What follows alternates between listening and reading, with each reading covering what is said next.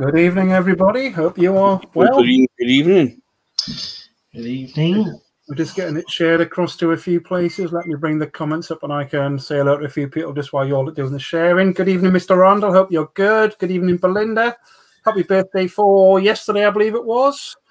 Good evening, Mr. Sayer. Hope you're good. Good evening, John. Good evening, Carl. Hope you're well. Good evening, Karina. Hope you're good too. If you can do a bit of tagging, that would be greatly appreciated. Obviously, don't tag it to anywhere that's going to get yourself into trouble. It's not worth the drama. Good evening, Catherine. Hope you're well. Good evening to Mr. McCutcheon. Hope you're good, buddy. Evening, Ryan. Good evening to the beautiful Donna. Hope you're well.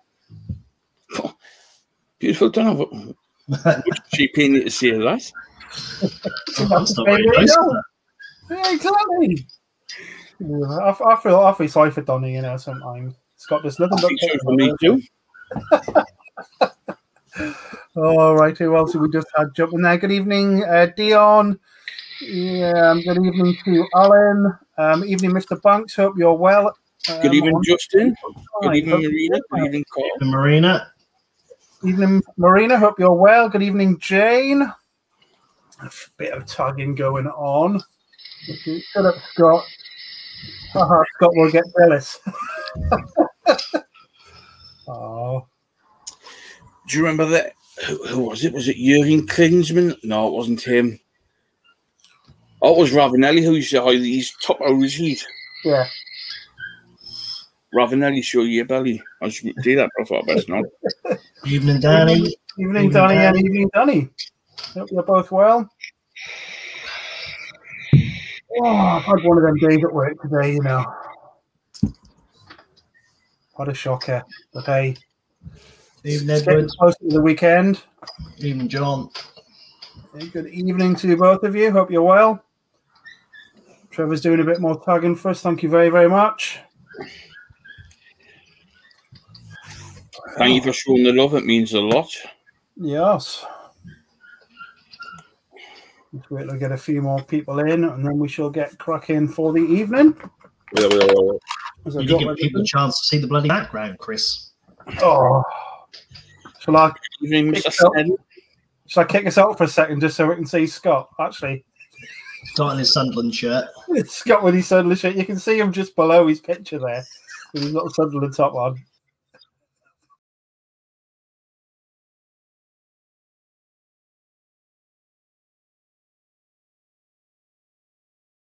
What? We'll just keep him out. I didn't do it. And nothing to do with me. Evening, Glenn. Hope you're good, mate. Good evening, Joseph. Joseph as well. Edward found that funny, obviously. Well, did we miss anybody else? I don't think we have missed anybody. Yeah, I haven't got the screen up tonight. Oh, God, Scott, the man. Oh, it's all a bit of fun. Evening, David. Cheers, David. Been in the chair now, back to work. No worries at all, mate. You have a good evening at work, mate. Well, I just can't wait for this week to be over. And it's the countdown. Calm down. Countdown. Mm. Toon, Black and White Army. You need to evict him, Donna, if he's a Mackham. Share around watching from Beer Garden. Oh, very nice. Must be nice to be a Danny Talbot. Them trousers are a bit tight. Oh, feel like a newbie, Edward says. Sean, if you move to your left about 3 inches, it matches his legs. The legs are just. Should have put a blue top on. It would have been even better then. You could just stand like. I wouldn't marry the Mackham. Evening, Stephen. Oh dear, that's well funny. It was nothing to do with me though. I'm not claiming anything, any sort of God, mine's gone blank. Any credit for that? Well, that's on your StreamYard, and you set up the StreamYard tonight. I set up the StreamYard and it was already there. And I got a message from one other person who's on the live tonight saying, "Who's setting the StreamYard up tonight?" That way. Do you know what? I think Sean's been busy tending to his vegetable garden. Sean, you can be honest with us. Was it Kelly really? What? That done that picture? What picture? The one of the three of us in the backdrop. Was it Kelly that's done all that work? No, she didn't. I think it was cooking for her. And he says, "Can I join the live?" And then he's put, "Joking, lads, have a good one." Just I imagine Danny sat in the beer garden now. He's probably on about his 6th pint. Even Patsy, Karina, Chris did do a review on the swag. Yeah, I did it a while ago, Karina. It's a useful liquid, should we say, for when you want a bit of a cheeky slide vape when you're not supposed to. I'm not advocating having a vape on a plane or in hospitals or anywhere where you're not supposed to vape, but they are very useful for that. They're very, very high in PG, so they are a bit harsh on the throat, but the flavors are nice. It just messes with your head a little bit when you breathe out. I constantly blow smoke rings all the time. Thanks for the picture, Danny. Just sent me a picture of the beer garden with a pint. It must be favoritism if you're getting sent pictures. Yeah. Karina, yeah, it was Karina was. Yeah, that they are good for what the purpose of them really is, for having a bit of a ninja vape, as I think a lot of people were calling it at the time. You can indeed call. Get away with it. Could I get away with it on the train with these swag salts? 100%. If you put the swag salts in an upends, which is how I use them, my upends in the car at the minute, it looks like you're just chewing it on the end of a pen. You literally, if you take a draw on it and blows and sort of breathe out straight away, literally straight away, you do get a little bit of vapor. But if you hold it in for like a second, when you breathe out, there's nothing.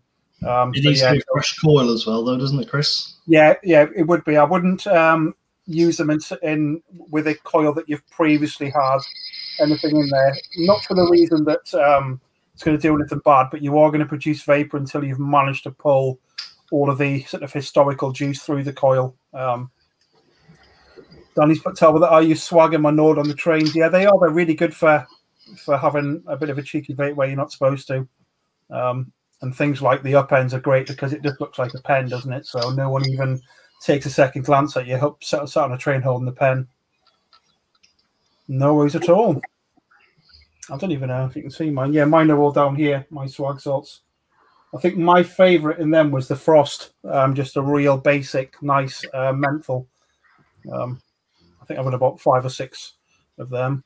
I vape swag at work and no issues. Yeah, so Justin's another one. Yeah, it's just a really good one. I mean, I work in school, so it wouldn't really be appropriate for me to use anything in the workplace. I mean, e-cigarettes are obviously banned from school premises and things, but you could, in theory, get away with it. But I don't use them at work. My Aston Villa beat the shite London club. Danny, we're not allowed football talk. Oh. Unless Scott's talking about Sunderland, then it's fine. There you go. Gav's on the blue raspberry swag as we speak as well. Yeah, they were really, really popular when they came out. I don't know if many people are still getting them off Pete or not. I don't know. Yeah, I think it was a bit of a novelty for some. They do definitely have that one came late, didn't you? Shamiz, I'm late. Just learning. Never tried swag. Who just put that? Mark. Yeah, they all might there. I don't know for 100% if this is true, but my belief is they are very, very high in propylene glycol and low in vegetable glycerin. The PG is what normally carries your flavour in an e-liquid, and your vegetable glycerin is what gives you the actual cloud. So my theory behind how they work. They're just very high in PG. It doesn't say that on the box, so it doesn't give you the mixture of the two liquids there. I've got the full range. Only use when I'm at work. It was all done. You have a wonderful evening, mate. Have 2 or 3 pints for me. I can't drink on a school night anymore. I feel rubbish for days, even if I just have 2 or 3 beers now. Well, are we going to do the what's everyone vaping on? Do you want me to start? You can do. Mine's really sort of a bit different this week. I'm obviously on this, but we're going to talk a bit more about these very soon. That's what I've predominantly been using for the past 2 weeks. I've still got my little mouth-to-lung setup, my little K-Fun Light 2019 with a plain menthol in there today. And from last night, I am still using the Fruit Drops orange or blood orange and grapefruit. Got my mind went blank then.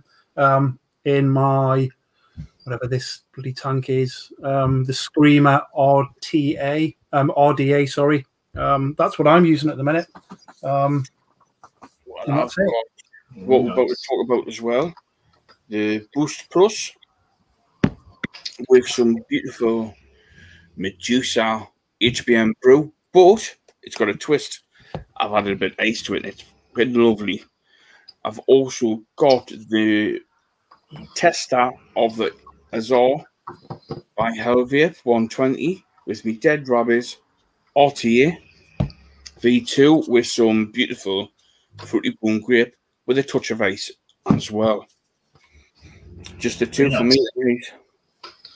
And I am on Boost with grapefruit and blood orange fruit drop, and the other Boost with cherry and mixed berries fruit drop, which Scott sent me, which I'm very grateful for because they're very nice. Just wait till you try the blueberry and raspberry on ice. That's another. Really nice. That's really a really nice juice as well, so you will like that. Hi, Cara. Let's have a look. So we've got Catherine is on her Medusa HBM brew, just like Scott. Perhaps you might want to try a little bit of ice in that, just like Scott said. That might elevate the flavors a bit for you. Gavin's on his upends with his blue raspberry swag. Tim's our rainbow burst salts and our very shiny new Oxford. Ooh, did you give turn up today by any chance, Kim? Very nice. Jeff's on his PAL 3 with his drumsticks in there. John Pierce cherry drops in his Boost LE kit. Upends with a blue raspberry salt for Edward. Raspberry bar in these Velocity and lemon sherbs in the upends for Mr. Goodwin. Carl Delaney is on Medusa Berry Lane on the Berry Lemonade on the Up-Ox and Super Sweet drumsticks in these Drag Max. Very nice. Yes. Stephen upends with the HBM salts. Kim's doing a bit of tagging. Good evening, Cara. I hope you're well. And I've lost where I was now. Good evening, Cara. Did you get that message in response to the question you asked us with the video? I did send you a reply, but I've heard nothing from you, Cara, so you can let us know and I can move forward with that for you. We have Patsy on her white grape and peach in the Osmodus. Karina's upend with black and grape. Don't tell Donna and Scott. Otherwise, it'll be round robbing it off you. I'm past the black and grape. And you pass the black and grape. Wrong, but I've got some new favourites. And also with the upend with the Medusa berry lemon. I can't get lemonade out tonight. I keep twisting my tongue up. You can't get it out, can you? With the strawberry custard. Trevor's on his Velocity with Super Sweets jelly beans. Very nice. Mark is on the Aegis X with lemon sherbs with an ice shot. Very nice. Gav says, I've tried the HBM brew with some ice. It was great once I got the right mix. Yeah, if you ever are going to start adding ice shots to things, add it slowly. Don't chuck it all in one big go because you can't take it out once you've put it in. Exactly. You can always add a little bit more. We've got Tora on the Raspberry Bar Salt and a PAL 3. Ooh, cracking bit of kit. Yeah. I've still to do a post. Just got into it. Oh, hey, Kim. I wasn't too sure if you received it or not, darling. That's all. Good evening, Jeff. Good evening, Danny. Good evening, Rahul. Even Rahul. Evening, mate. So that's pretty much that cycle bit done. Kim's doing a mad tag there as well. Thank you very, very much, mate. Before we go any further, I would like to say a massive, massive thank you to Peter Jones for the platform that we're currently using. Without him, this wouldn't be possible. But also like to say a big thank you to Jabs and Danny Talbot for reaching out to us to be part of their team to review specific products they send us hardware-wise. So a massive, massive shout out to Jabs and Danny Talbot for that. You know what I mean? They're working alongside Geek Vape. We're hoping to do them proud in all the reviews we do for them. Without Jabs, Danny, and Peter Jones, this would not be possible for the Bearded Brothers, the trio, you know what I mean, to do what we do. So please show some love and support to the three gentlemen involved and spam some hearts, please. Good evening, Salam. Hope you're well, mate. Hope you're really good. Oh, dear. I suppose we better think about getting cracking with all very generous people. Stephen says, yeah, all of them are. I've known Danny for years and years and years, just through Facebook comments on lives going back a long, long time. Danny's been around on the scene for a long time. Yeah, really, really nice lad. But he's enjoying beer in the beer garden. All good points, lads. Hope yourselves. Yeah, I'm good, Salam. Thank you very much. Just looking forward to Friday, to be honest with you. Really can't bloody wait. Oh. So, which two devices have you got then, Sean? Because you obviously got the LE kit as well, haven't you? And then you've obviously got, is it the original Boost that you've got as well? The original Boost. Yeah. And the Luxury Edition Boost. Yeah. But they're exactly the same. Yeah. Just with different cars in the LE kit. And you've got the Luxurious Edition slightly bigger than the original Boost, because I think there's a slight size difference. No, same. And the same ones. I thought they were slightly like in between the Plus and the original. No, same. I've never had the Boost. I'm guessing it's just that they call it the Luxurious Edition because you get all the coils with it. The coils, yeah. And I think that perhaps the sort of stitching or something. So is the shape exactly the same, Sean? And yeah, it's all exactly the same. All exactly the same. Yeah. So it's just the comparisons of the two, like Sean. Yeah, no, exactly the same. Yeah. And you've got the Boost Plus, haven't you, Scott? The Plus for me fat hands. Yeah. And I've obviously got the Boost LE edition as well. That's the only one I've got. But I suppose we can talk a bit about what we've been doing with them over the past couple of weeks, I suppose, can't we? What I've specifically done is, I think it was 2 weeks ago tonight, wasn't it, that we did the unboxing and just sort of went through what sort of was actually, sort of what was actually coming what the difference between mine and Scott was. Obviously, he's got the external battery, mine's internal battery, and I got the sort of 5 coils of mine.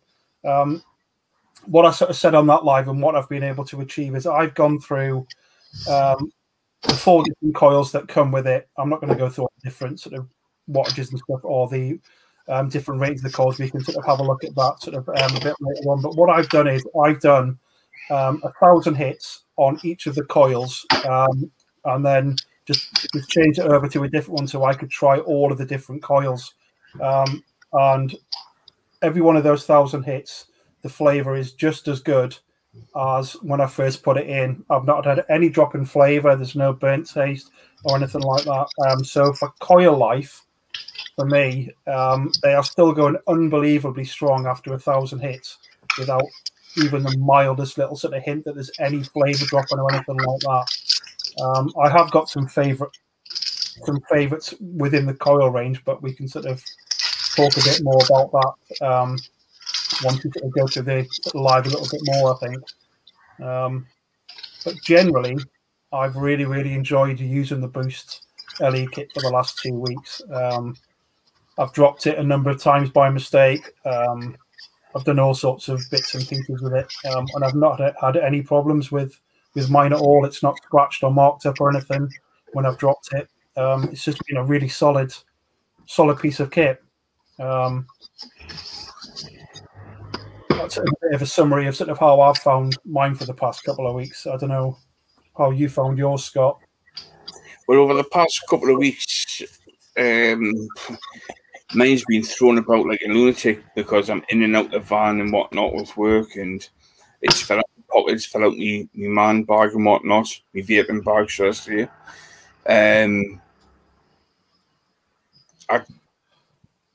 I've used the 0.4 coil, which is your 28 to 33 watts. It only goes for a maximum of 40 watts anyway. But I have used, this is my second bottle of Medusa in 2 weeks that I've used. And I've used the first coil that came pre-installed, which was the 0.4. I got 1,141 puffs out of that one before it died, which is phenomenal. Got some more coils, again the 0.4. I finished last of the 100mm off. Perfect on that coil. I got it up to 1,302 puffs. Now, this is me halfway through my second bottle now, and I've put my third coil in. I've been around the counter once already, so I'm up to 1,146 puffs on this coil here. But the difference is I've added a bit of ice into this juice. So overall, I'm getting well over 1,000 puffs per coil, which is absolutely fantastic for a stock coil. Battery life on it is perfect. I seem to be, I put it in 18650 in there, a moly cell, fully charged. I seem to get about a day and a half out of a full charge battery, which is good. You know what I mean? Because I do key in it a lot, especially when driving, because it's boredom, constantly vaping. See a call, say, oh, yeah, hi, him a crowd. You know what I mean? As you do. You know, but I've tried using it in a mouth to lung mode by closing the airflow right down, and also using it as a direct to lung. And I kind of, there's only one fault I've found with this device, but I will go into more detail later on in the live in regards to the pros and cons on the actual Pro. But overall, it's been dropped, as you can see, bashed the lot. You know what I mean? But and overall, I kind of felt it like, you know. What about you, Sean? Have you sort of found it? Well, unfortunately, obviously, when you done the unboxing, I was working away. Then I had a chest infection, so I haven't really been vaping. So I haven't used the new one as much, but I already had a Boost anyway. I've had it for about a year now, and it's still in perfect condition. It's been dropped, chucked about, chucked in bags, everything, and it looks brand new still. Coil life, amazing. Yeah, just great to hold in the hands. Really nice device overall. I can't go into it as much as obviously Chris can, because obviously he's thoroughly used it with all the different coils, which I haven't. I've only got the 0.4 coil in here and the 0.6 in this one. But as I say, coil life's been great on the one that I had originally. So a few people asking about the battery life there. Scott could have mentioned the battery life on his. Obviously, mine's an internal battery on here. I think they're from memory. Is it 500 milliamp hour battery? 600. 600 milliamp hour battery. inside it. I depending on what coil I've been using in, when I'm using the 1.2 mouth to lung coil, I'm getting 2 days out of that, and I absolutely cane it. When I'm starting to put more of the direct to lung coils in there, the 0.4, the 0.6s, and the 0.3, I'm getting roughly about a day out of it. That's if I'm just using that one device. I'm sure that a lot of people are very much the same as me, Scott and Sean. You've always got multiple devices sort of on the go, but I've tried to be really, really sort of stringent. And apart, unless I'm doing the reviews and sometimes a bit of mouth to lung just with some plain menthol in that one, I have been using this pretty religiously for the past 2 weeks. And the battery life, I can't fault it. For a little internal battery mod, I was panicking a bit. The first day I took it away thinking, I'm going to have to put it on charge at lunchtime or something, but definitely not. For some reason, the battery life is lasting a lot longer than what I ever expected it to for any sort of 600 milliamp hour battery inside there. It's phenomenal battery life on them. I think if you're caning the direct to lung coils and you're constantly on it, if you're driving around a lot and it's constantly in your hand, then you're able to charge it. But I think roughly from completely flat to fully charged is just over an hour for me. Yeah. So it's not a big issue either if you do have to put it on charge. I haven't tried it, but I know a lot of pod systems you can vape on them whilst they're actually charging as well if you are desperate, but I've not tried it with this one. But you can always plug it in for half an hour, get yourself a little bit of battery life in there, actually have a vape on it, and then plug it back in. It's not going to do any sort of issues to the battery inside it just by sort of half charging it and then using it. But I've been really impressed with the battery life on it. Do you want me to go through which coils I've sort of found the best, Scott, of the ones which I've used? You can do if you want to do your full pros and cons. Yeah, I'll just sort of talk about the coils to start with. Obviously, I got the LE kit, and it comes with 2.4 ohm coils, two 0.4 ohm coils. It comes with a 0.3 and a 0.6. My favourite coils by far were the 0.4. But for me, this massively stands out to me as an absolutely fantastic mouth to lung device with a 1.2 ohm coil in there. I've been using some Nick salts in here. When I'm using the mouth to lung, I've been on the old reducer lemon sherbs in there. Flavor's been great, battery life has been great, and everything. I then obviously tried the sort of more direct lung coils, and I moved over to a 70-30 juice. I went for the lemon sherbs in the smashed it slush. Great flavor comes through there as well. I haven't really got any negatives about any of the coils. It's all personal preference for me. I think I like the 0.4 because the bore on the coil is sort of a nice balance between the two. The 0.3 is ever so much slightly a wider bore. And then you go down to the 0.6, and for me, the 0.6 is a bit too restricted for a direct to lung hit. It's a really restricted direct to lung hit. So my two coils for me would be the 0.4, which comes pre-installed with, and also a spare.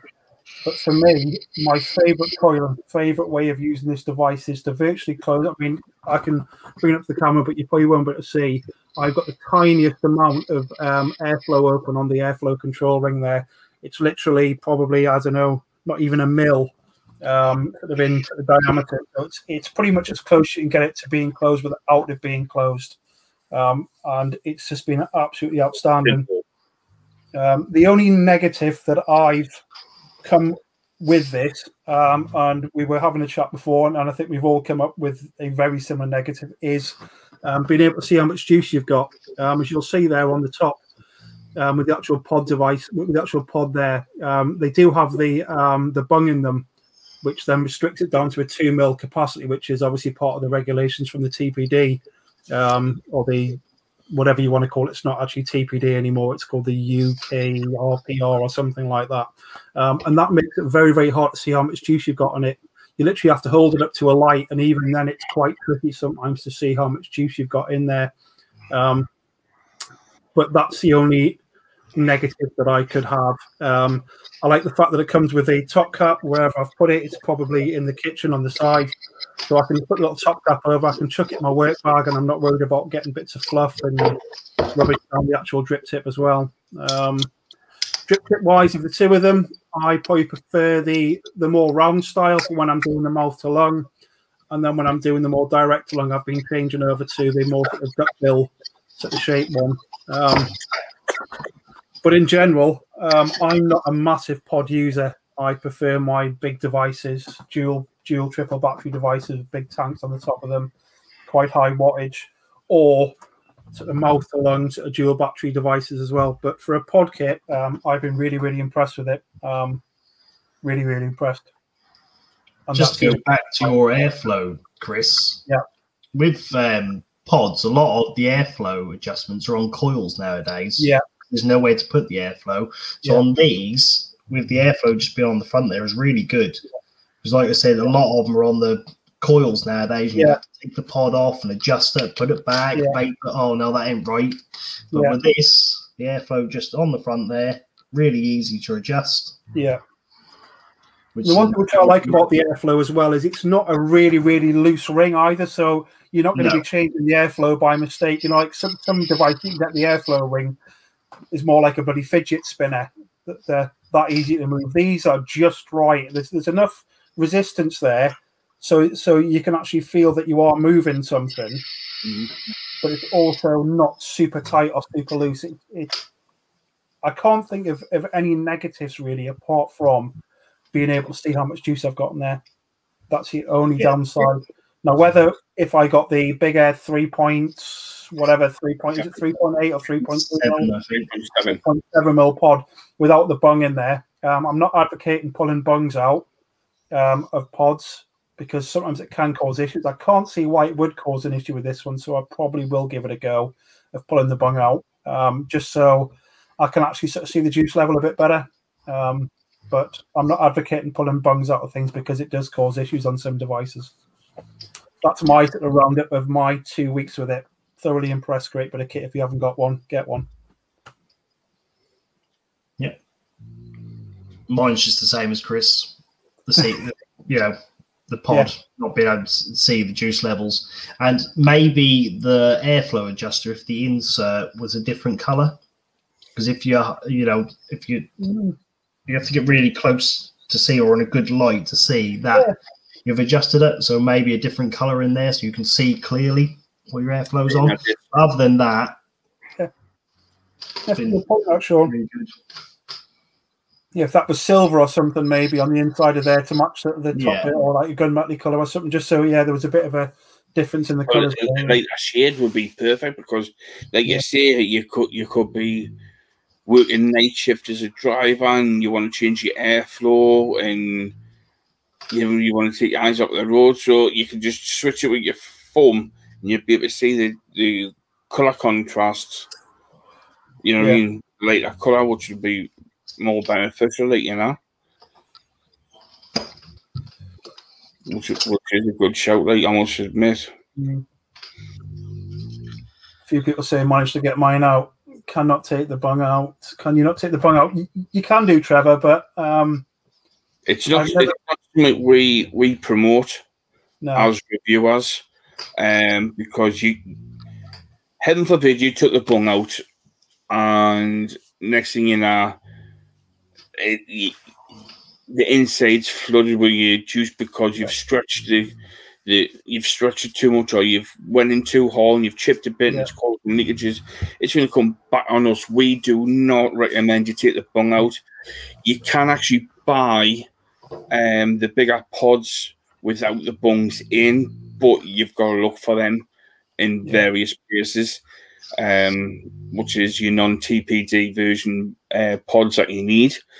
All TPD versions will have the bungs in because of the laws before we left the EU, and you know what I mean, it's all politics and whatnot, so we're not really getting into the politics side on the live, but you can actually buy the pods without the bungs in, but them are the non-TPD versions.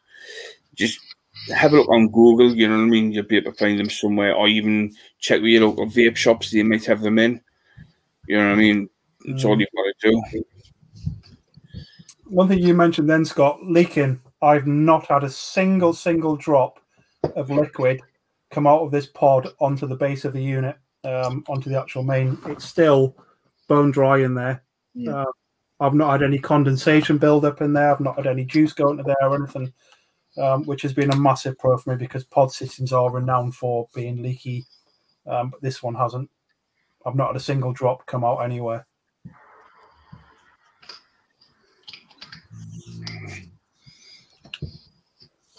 There's mate.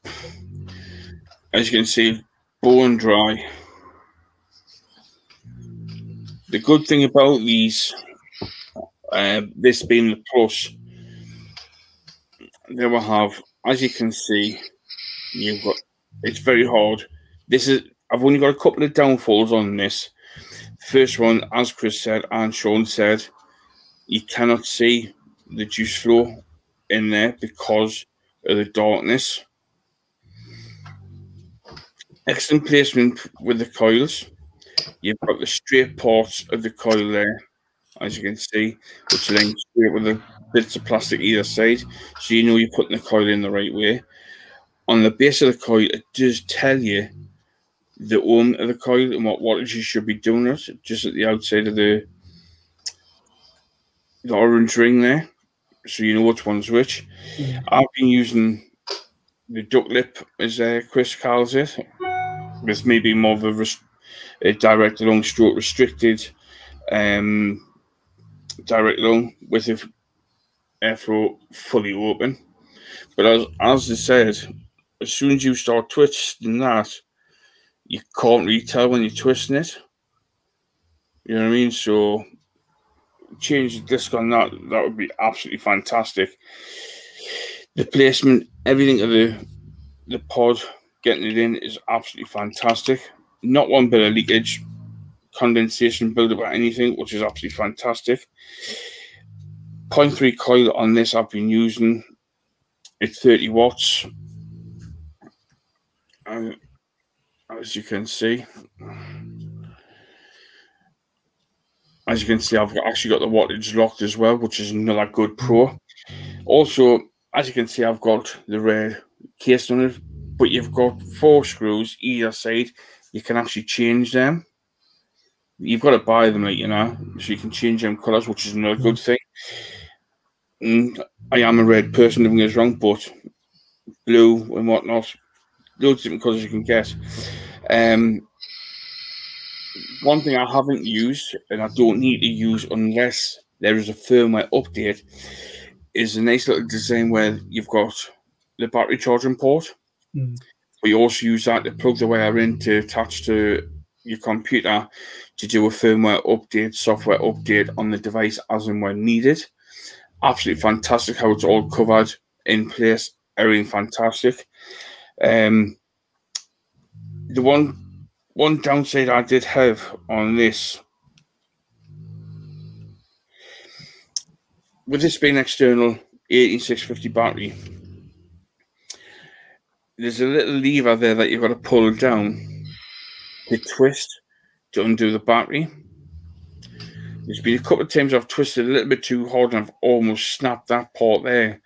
So I'm hoping Geek Vape will look at this and think, is there another way of doing it? I know a lot of companies have the pull along and snap down, which is no good because once you drop that, it just bursts open and you take a little chip off that and not long again. The twist mechanism is fantastic, don't get us wrong, but I think they need to do something a bit different to that little bit of metal hang. Like, it does fold up, don't get us wrong, so it's all concealed away, but I would like it something different. You know what I mean? For them, because I'm heavy-handed and I didn't want to snap it and after it broke. One thing I highly recommend you never, ever, ever do is with any external battery devices is use the charging port to charge your batteries. It's the biggest no-no ever. Take your batteries out and charge them externally. Much safer, much better, and more efficient. As soon as you start doing that, you're going to cause a lot of problems for the battery and the circuit boards inside the devices. Yeah, I mean, but overall with this device, 0.3 coil is fantastic. I would like a bit more wattage of a coil for the juice I'm using, but that's a personal preference. The 0.3 coil going up to 33 watts, perfect for your 50/50s, and drop it down a bit for your solids as well. Mouth to lung, yes, coughing out lung now. But the only things I would change about this, in all honesty, is the transparency of the pod, so you can see the juice level you've got in there, or install software to the devices where it gives you an indicator when the juice is low, like there is on certain other devices, which we'll not go into. If that was a bit of technology added to these devices, it would be fine with you not being able to see what's in the tank, because it will tell you your juice is low. Something to think about, Geek Vape. And again, the bottom, how you take the batteries in and out, I would like to see something different in there. What I don't know. Even if it was just like a little shirt, what you use, like you get the little tool kits and you put it in, quarter turn it, and it drops out. You get it's got to be water resistant though, hasn't it? So it's got to be secure, because they're all water and dust. Yeah, that's why they designed them like that, is to make them that IP67, I think they call it, isn't it? Which makes them dustproof, shockproof, and waterproof. Obviously, the actual pod itself, if you drop that in water, the device will be fine, but your coil will still be knackered in there. There's no two ways around that. The water's going to get down the top here. Even if you have the little cover on there, the water is still going to get in there, and it's going to knacker your coil, but your device itself should still be fine. And I think that's why they've designed the battery door like they have on that, Scott. I mean, our opinion's slightly different on a single battery mod. I personally would be quite happy charging that to the USB cable because it's a single battery. If it's a dual battery, 100% no. But it's a single battery. If I was out somewhere and didn't have a spare battery with me, as an emergency, I would still feel relatively safe plugging a USB cable into that because it's single battery. If it's a dual battery, I wouldn't do it. But with a single, I wouldn't like to do it all the time. But as a bit of an emergency, if I was out at a friend's house, didn't have a battery, and they had their micro USB cable there, I probably would just stick it on charge. I wouldn't leave it. I wouldn't plug it in on charge, walk away and leave it overnight or anything. You should never do that with any device or any batteries at all. But with it being a single battery as an emergency, I would feel relatively happy just giving that a quick charge for half an hour or something just to boost the battery up a bit. But that's only because it's a single battery device, not a dual.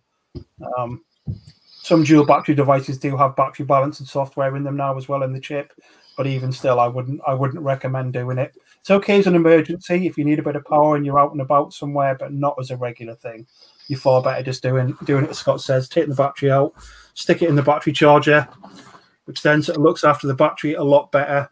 If you've got a decent battery charger, it's going to do the different ampage charges the battery cycling through its charge just to try and sort of lengthen the life of that battery. Whereas if you're just pumping 2 amps or whatever straight into it in one go, it is going to start knacking your battery up a little bit. But just as a one-off emergency at a mate's house or whatever, I'd be quite happy plugging my cable in there.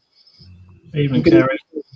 There we go. Now I've stopped talking. Just going back to the pods again. I think something a lot of us miss is how secure they are as well. Yeah. That pod is not coming off of there. No, it really puts some thought into how it clips in and how secure it is when it just clips in. Yeah, that's not going anywhere. No, 100%. No. You see, there is a device out there that has got the quarter turn mechanism for the single battery, which is dustproof, waterproof, drop proof for the lot. Yeah, I think this one's I've got.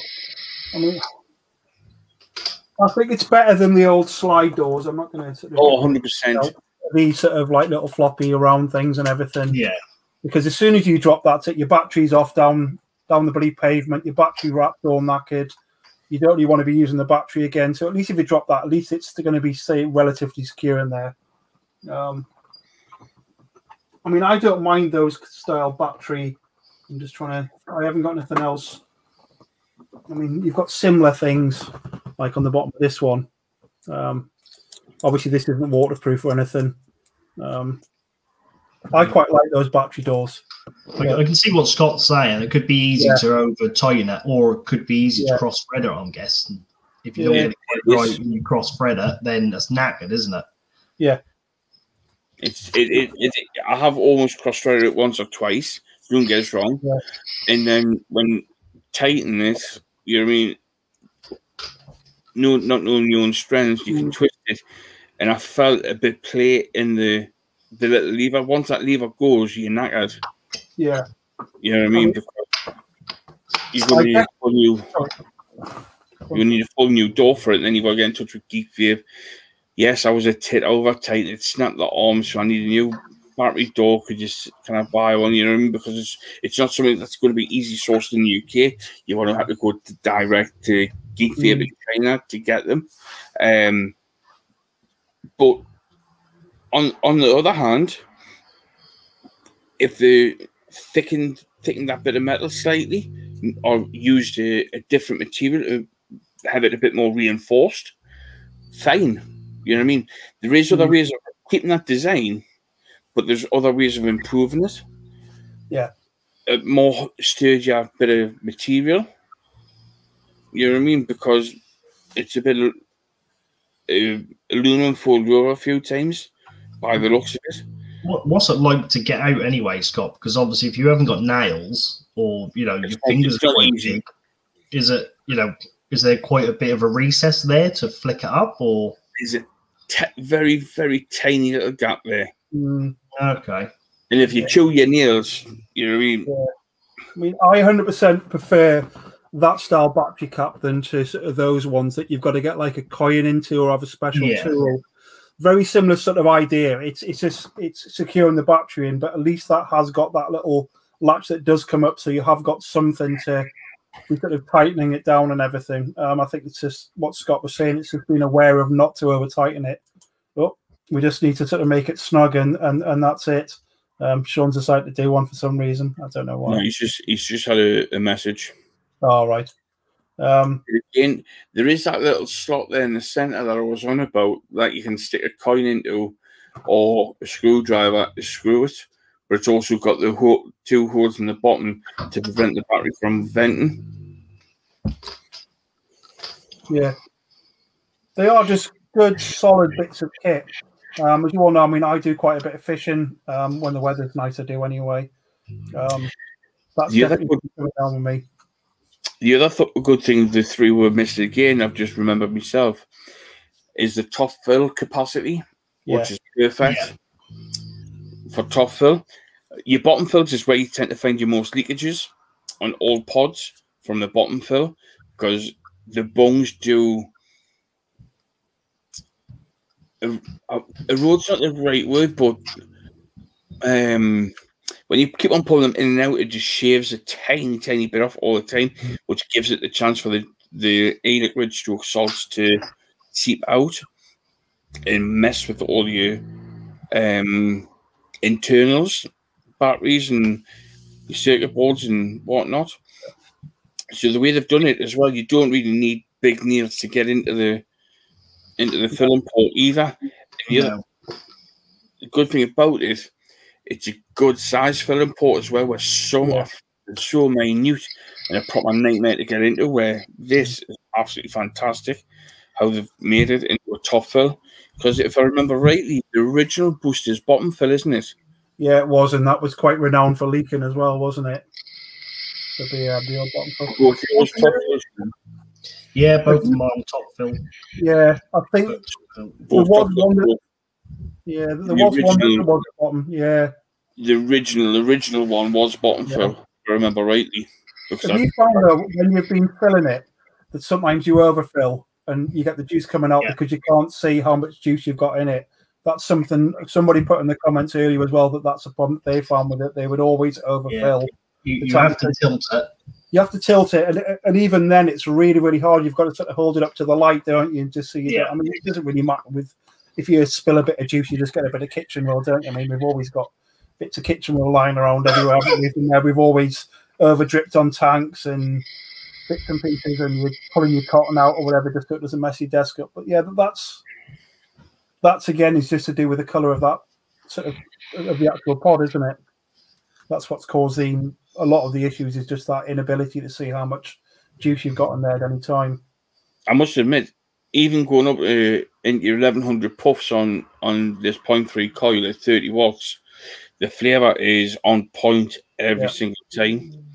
You do get the initial shitty taste, which is your burnt coil.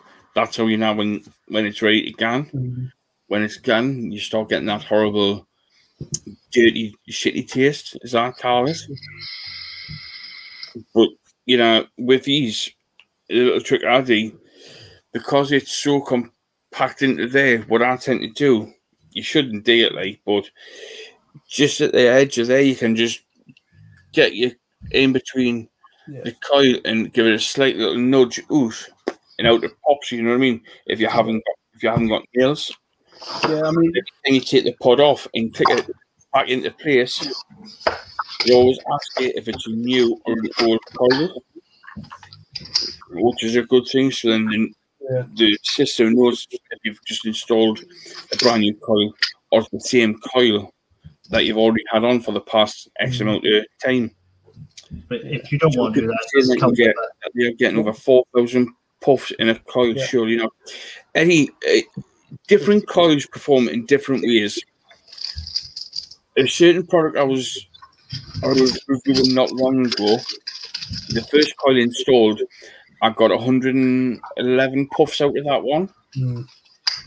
The second coil, I got this just over 100.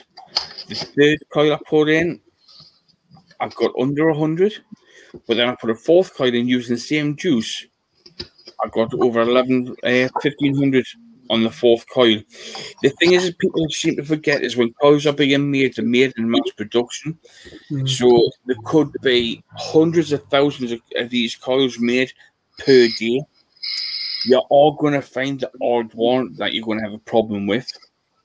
The way technology is evolving right now, it's going from your wrap coils to now your mesh coils. And the way they're playing the market at the minute is there's different states of mesh coils out there.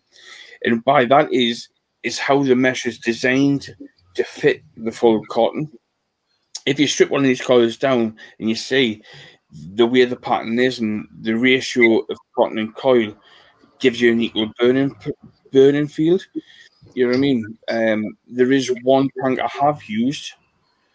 First coil I used, and I got 9,569 puffs out of one coil. And that tank is one of the best supplement tanks I've ever owned. And I've owned quite a few. You know what I mean?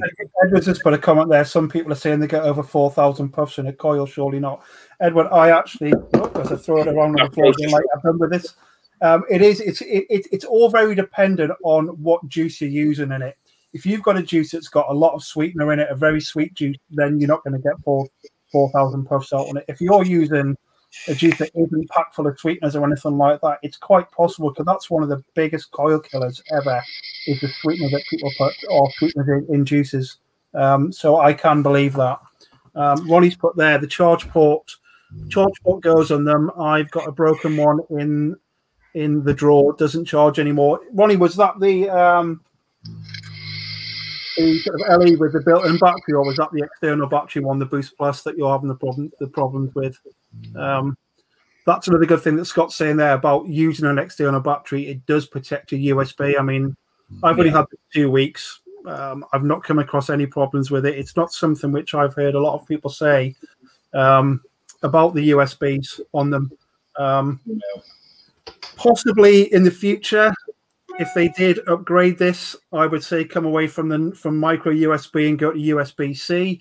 You're going to get a much faster charger. But when these originally came out, USB-C wasn't really that massive in the vape scene, was it? It seems to have come a lot more sort of over the past 6 months. I mean, these are about a year old now, something like that. Yeah, because I've had this one about a year. Yeah. What's LE edition? Yes, built-in battery. Is this the edition? I'm talking about the actual sort of general boost, the actual boost in the LE edition, because the coil, isn't it? I think about the original boost came out. You're looking about 2 years ago. The first ever boost came out about 2 years ago. Yeah. I'm talking about the other one that Sean's got. I don't know what the actual. Yeah, this is just exactly the same, but not the LE, and doesn't come with the coils. When he says, "Yeah, built-in battery," yeah, I think it's just being a bit careful with them. At the end of the day, these are not massively expensive devices. I mean, what do these retail for? 30, 35 quid, something like that. The luxurious edition is £45. 45 quid. Let's say it's 45 quid. Now, the way that I look at things in, perhaps it's the wrong way of looking at it. If I was still on the stinkies, I'd be paying 12 quid a day for a packet of bags. Yeah. So I look at that. If that lasts me 2 months, let's say, it's going to last me longer than that. But 45 quid for 2 months, imagine how much I would have spent. Yes, I know I've got to buy the liquid and the coils and bits and pieces like that. But this one here comes with 5 coils. You're going to be getting a couple of thousand puffs. So let's say that this is going to be enough coils to last you 6 weeks. So let's say the whole thing lasted you 6 weeks. What's that cost you a day? £1 a day, something like that? And it's worth it just for this. Yeah, because Scott hasn't got one of them. Just for this. Yeah, that's the way that I look at them, Ronnie. I mean, I've got devices down here that were 200-300 quid and stuff like that. Now, obviously, if that broke, then I'll be a bit more sort of upset. But the way I look at something like that, if I got a couple of months from that, then it decided to break, I wouldn't see that as the end of the world. Yeah, because for me, I don't think this would be, something I'd use every day. I'd have like my main one, and this is just like a backup sort of mod. It wouldn't be my main user. I wouldn't think. See, whereas I could quite happily have this as my main user as a mouth to lung. I'm being honest with you. Ronnie, if you want, drop us a message after the live, and I'll have a bit of crack with you. I will help you all the way. I know I've got a few contacts I can put you in touch with to help you as well. So, Ronnie, drop me a message after. I'll reply to you now how to message. There's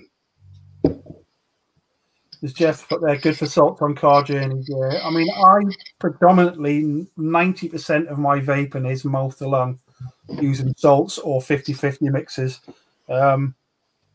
purely because I don't like blowing big clouds when I'm driving, and also because working in schools, obviously I leave school premises. When I do vape and sort of go and hide around the corner where all the dirty smokers are and everything, I just don't like the idea of blowing big clouds. When I'm at home, sat in the back garden or out on the balcony or whatever, then yeah, I will do a bit of sort of sub-ohming or sort of using my mouth, direct to lung RTAs and things. But I just sort of find that for me, mouth to lung is what suits my style of vaping these days. What do you got? It's come up on screen. But yeah, I mean, what is the average lifespan of a sort of pretty bog standard vape pod mod? I'd say it is probably like sort of 3 to 6 months, isn't it? There isn't many devices out there which are going to last forever.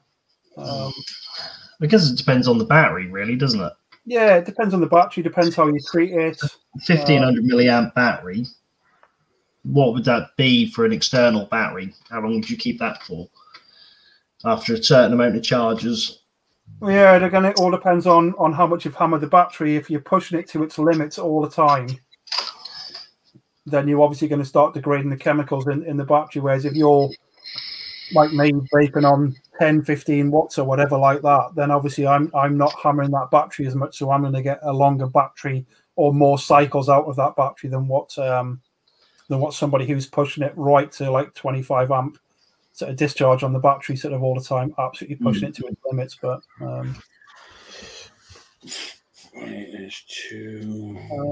I like the little pods, to be fair.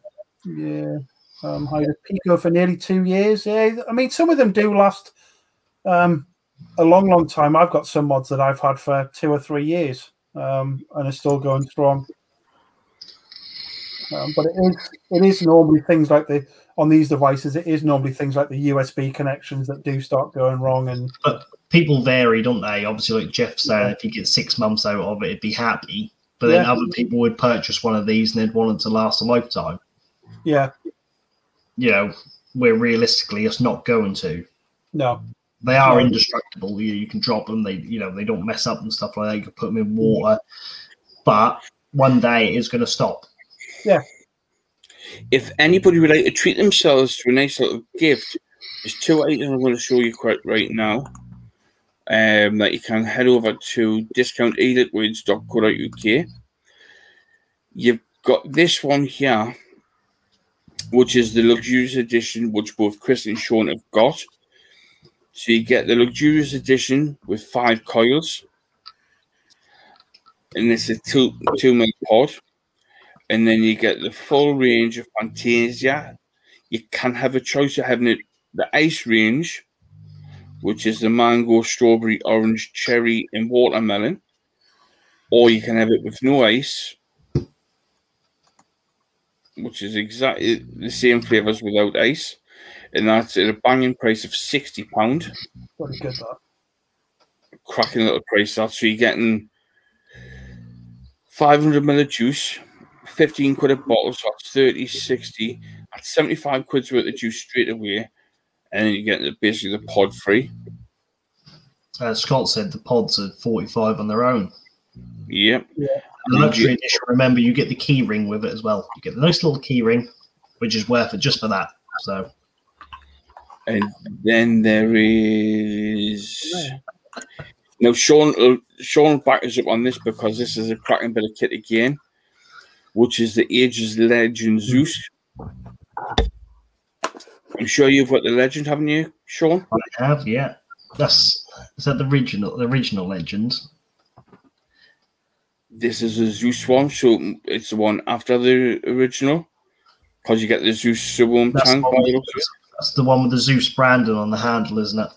I didn't have that one. I had the original one, but indestructible again. Amazing bits of kit. So you get the Ages Legend there, but you also get the full range of super sweets, your drumsticks, bubblegum blue, strawberry laces, minty chew, jelly beans, and strawberry laces. That's 600 ml of juice, and that's 90 quid.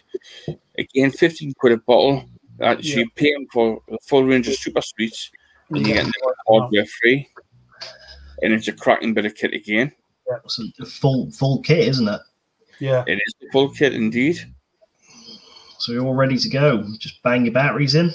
As you can see in the bottom corner, you get the 2 mil tank. And all that is available on discounteliquids.co.uk. You certainly will, Danny. Before next weekend, though, send me a message to remind me just to make sure that I put all my coils and build kit and all that sort of stuff in my bag for when we're down next at the mate. And I'll run you through. Why do you keep on mentioning this key ring? Because you haven't got one? Oh, he has got one. He has got one now, hasn't he? Because he got himself an LE kit as well. He's got one, hasn't he? Yeah. Well, here we go. He's showing off now. He's tapping his t-shirt. Do you like how he positioned the bag as he walked on? Oh, what's that? We haven't opened it though. So they're in a key ring in there. We told them to take it out. Yeah. We called China up and said, take the key ring out of Scott's one. Karina, they probably will stock batteries again, but obviously there's a bit of a shortage on batteries. There's a shortage everywhere on batteries at the minute. massive shortage. Virtually all battery retailers, wholesalers are all really struggling. Just be careful where you do buy your batteries from. Make sure you're getting them from a trusted site, because there is a lot of fake batteries out on the market at the minute. I did an email from one of the bigger companies who distribute batteries in the UK, saying that the UK market has had a massive influx of counterfeit batteries. So be really careful, because they just take ones and rewrap them. If you do want batteries, please drop one of us through your message. There is reputable companies that we use. What every Friday, the code is sent to people that sign up to this website that offers you a discount on their products. I highly rate them. I've done a lot of business with them, and I will always do business with them because it's a very, very highly reputable company. A lot of vapers use them. I'm more than happy for you to contact me this Friday and say, right, I need some batteries. I'll send you a link to the right battery that you need. Yeah. I'll also send you the discount code as well.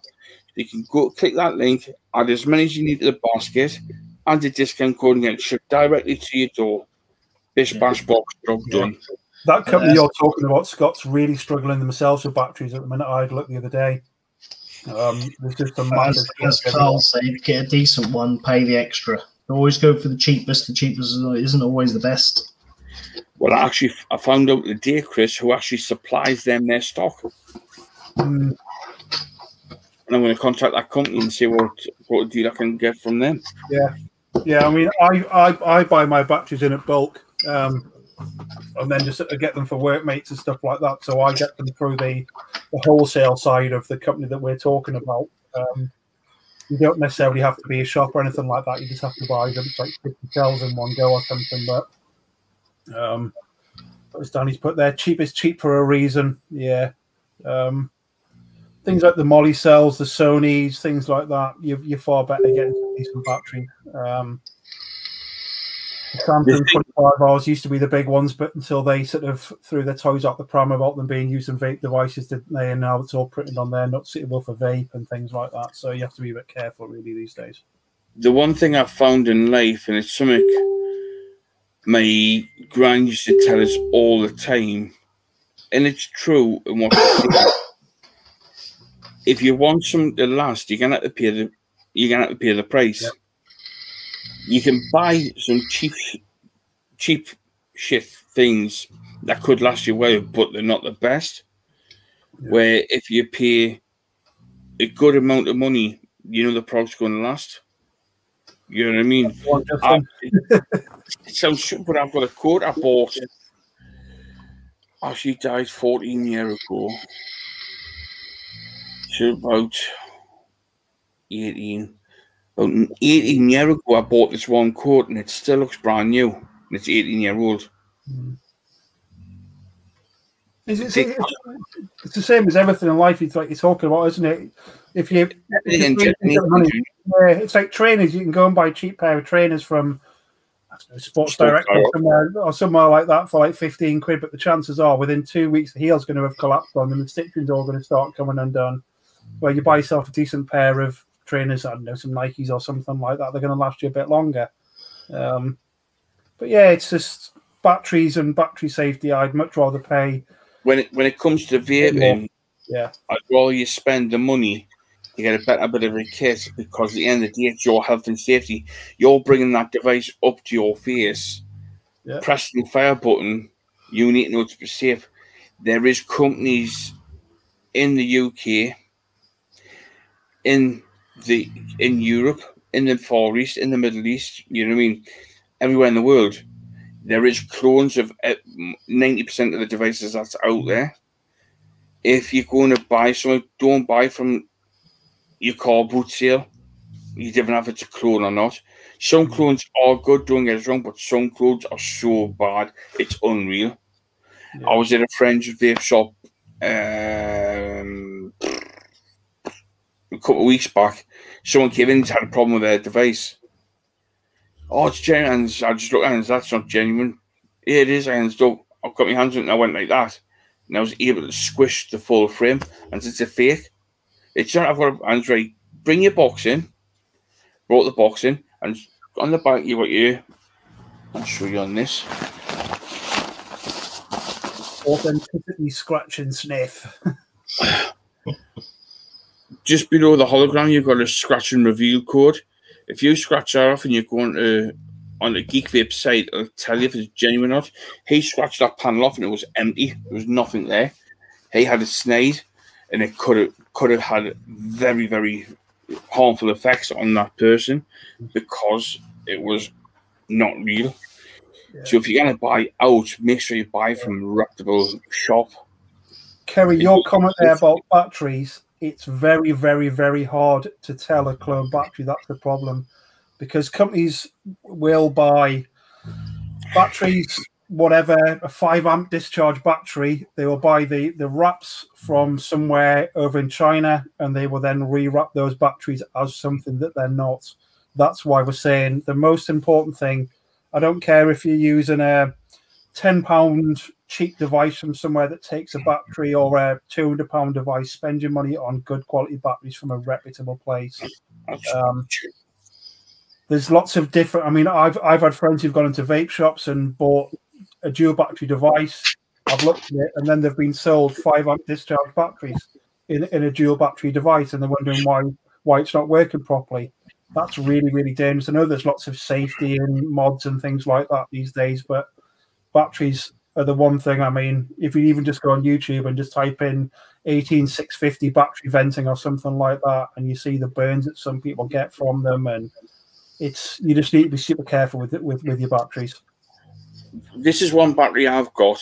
It's a 21700. As you can see, it's got a lot of information stamped actually on the battery wrap just there. Also, if you spin it round, it gives you a bit more information there as well on the actual battery. What I tend to do is when I buy batteries like this, I also ask a company if I could buy a couple more battery wraps with the same information on for the battery. So then if anything happens with this, I can take this off, put another sleeve on with the same information because it's the same battery. Where some people have put a different color wrap on and think, shit, which one's this? You know what I mean? And people get mixed up. So it always asks the company that you're dealing with, when you buy a battery like this, it gives you all the relevant information from the size, the amps,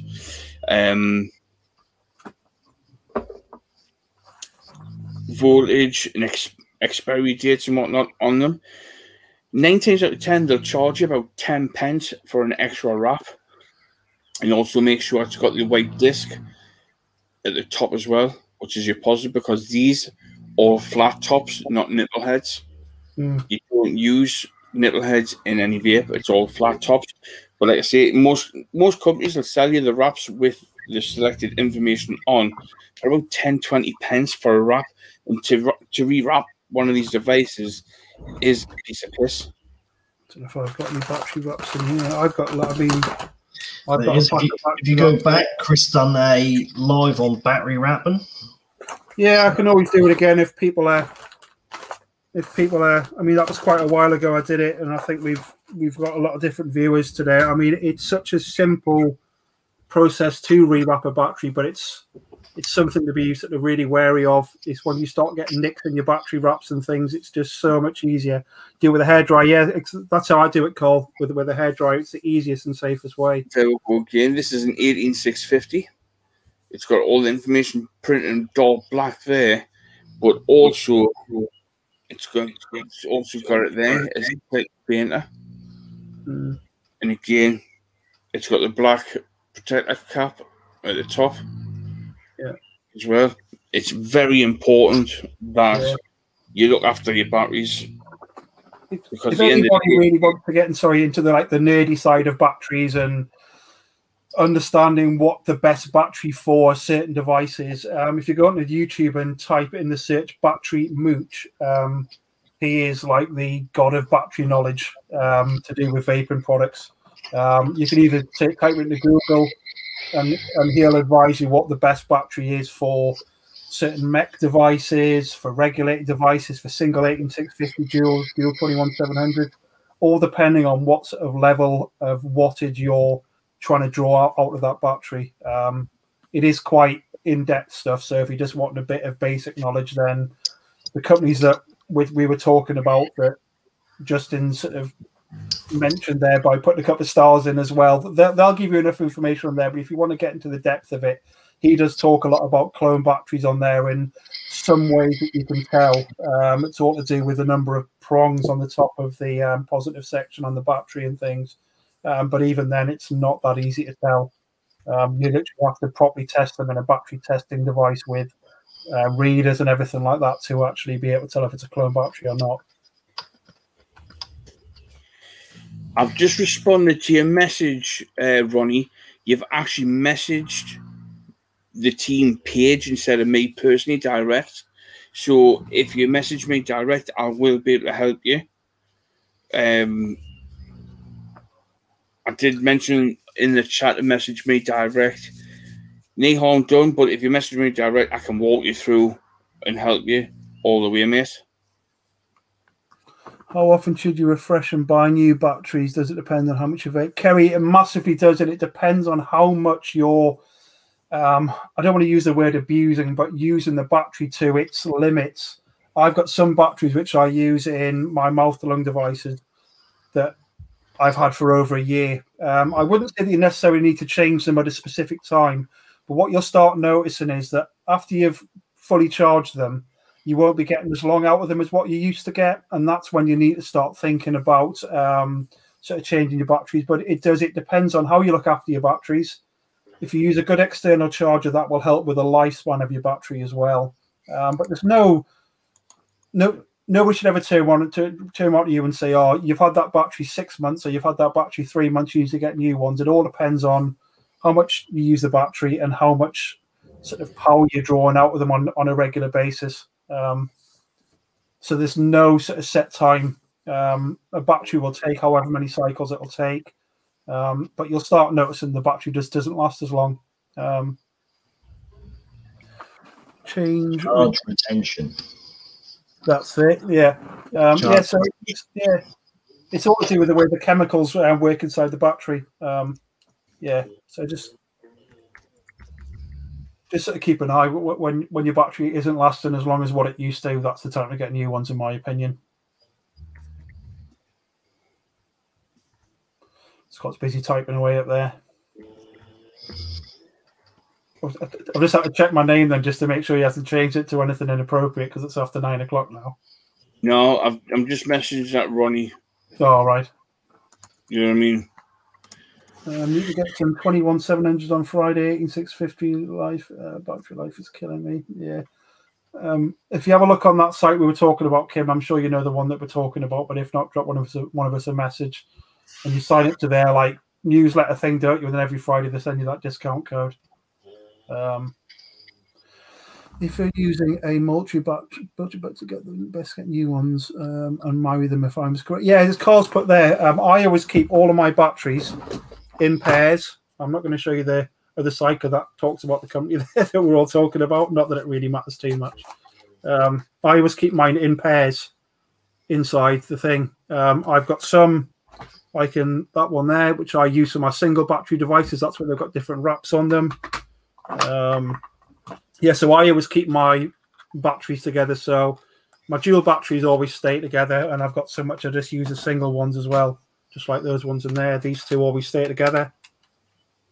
Just the only batteries I tend to use is 18650s and 21700s. You can get 2700s. You can get your 13360s.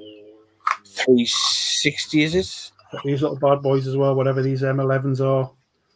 18350s these are, which I use in some of my little devices.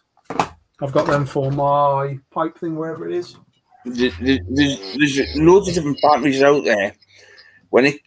If anybody needs a little bit of advice on what would be the best battery to use for what device, do not hesitate to contact any one of me, Sean, or Chris. Yeah. We will help you in any way, shape, or form we can, and we will go above and beyond to help you. You know what I mean? That's what we're here for. We want you to be safe. We want you to get the best product to help you stay away from the toxic chemicals of cigarettes. You know what I mean? So the knowledge that the three of us have got is amazing. You know what I mean? The stuff we don't know probably isn't worth knowing. You know what I mean? We've probably forgotten more than what some people actually know in the vaping game. You know what I mean? There's people say, "Oh, you need this." Well, no, had there. Stop. You've been vaping 2 minutes. Why do you need a full mech? Why do you need an all day? You've been vaping 2 months. Reality check. It's not about blowing big clouds. It's not about flavour chasing. It's about keeping up the stinkies. There's lots of products on the market that will benefit you without going to the mech side or the build side. You know what I mean? You don't need to. You know what I mean? You've got it should be down below. You've got a highly trained electrician there who works on with Ohm's law in his sleep. You've got Chris as well, the teacher, very switched on, clued up at times. You know what I mean? He loves his mouth alongside. He loves his direct along. He also likes his mix at times and also his pipe. You know what I mean? Where you've got me, I'm more RDA and RTA forward, like, you know. I do use the occasional sub-ohm and pods and whatnot. The knowledge, like I say, as a whole between us three will help you a long, long way. That's why we created the Bearded Brothers, because even though you've got Sean down in the Midlands and you've got Chris down south of me up in north in Geordie land, we all brothers in a way. You know what I mean? Put the Beards on side, but us as a trio, as a team, the knowledge is paramount, and it will help you go above and beyond, and it will help you. We will help you all the way in any way, shape, or form we can.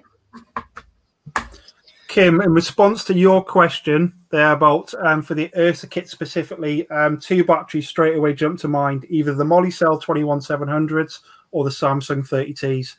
Samsung 30Ts, with it being a regulated device, would be my push because they've got a slightly higher milliamp hour from memory compared to the Molicel. But let me check if I can find some Molicels somewhere. I don't know if I've got many Molicel 21700s. Is it Ursa 18650, 18650, 21 or 2700? Yeah. Kim, if you want, Chris has just said there. There was 2 seconds. I'll see what I can do. Yeah, I don't know if I've got some Molicels somewhere, but I can't remember what the milliamp hour in them is. Yeah, I think she wants 21700s, Chris, because 18650s only last them 5 hours. Yeah, definitely go for the 21700s. And with it being a regulated, I would say probably the Samsung 30. Yeah. Stop having a quick look there and see what the milliamp hour battery in the Molicels is. Yeah, we'll get slightly lower. Another thing you said about marrying the batteries, it's only for dual battery mods. Obviously, if you don't use dual battery mods, it doesn't make any difference. But if you use a dual battery mod, keep them batteries together. So if you take one and then use it in another, when you put them back into a dual battery mod, the drain on one will be quicker than the other. Yeah. Right. With the Molicel P42 ears, which is a 21700, they are a 30 amp max discharge with a capacity of 4200 milliamp. Yeah. And so that's either of them, either of them will be fine. That's your Molicel 21700. Yeah. Then you've got the 18650. Yeah. You've got your 18650, which is a 25 max discharge with a 2600 mAh. Kim, what are you actually running at the moment? She's got 18650s in it at the minute with the battery adapter, and they're lasting her 5 hours. Yeah, definitely either the Molly cell or the Samsung 30T. You can't go wrong with either in a regulated. Molly cells, in my mind, are fantastic for mechs, but the 30Ts have got it says a maximum continuous discharge of 35 amp on there. Molly cells I love for my mech stuff. I've got a lot of faith in them. So either would be perfect. I think the Samsung 30Ts are a bit cheaper than the Molly cells. Yeah, I use a 30T in my Velocity. Yeah, great batteries. Do you use an external battery charger? PPS. If you're using dual battery, you should be. Otherwise, that's what's causing some of the issues with your batteries as well. Wait till she responds. Yes, absolutely. Yeah. She said, "Yeah." I'm on both for Vape and not your toys. That's what the plug in the walls for, isn't it? Kim, if you want, I'm more than happy to send you 2 Molly cell P42 ears, brand new, unused, still in the packaging. If you need an external charger, I've got a spare one there, which is a good, cracking one. I'm happy to send you that as well. Jump in me messages, send us a message, whatever they crack, and like I say, I got 2 spanking brand new, unused Molly cells there for you, and I've got an external charger I can send you as well, and I'm not going to take anything for it.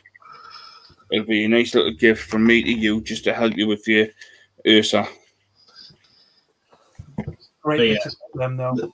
Molly cells, great batteries, as Chris said, perfect for mechs. So the Samsung 30Ts do the job, but obviously the Molly cells are. I mean, Molly cell is one of the only batteries, isn't it, which have been developed with vaping in mind. The rest of them are sort of adapted for what would have originally been used as torch batteries and things. I know that torch batteries have got the nipple top on them and things like that, but Molly cells are designed for vaping devices. There's a couple out there like Vape cell and things like that, but they're not the same quality.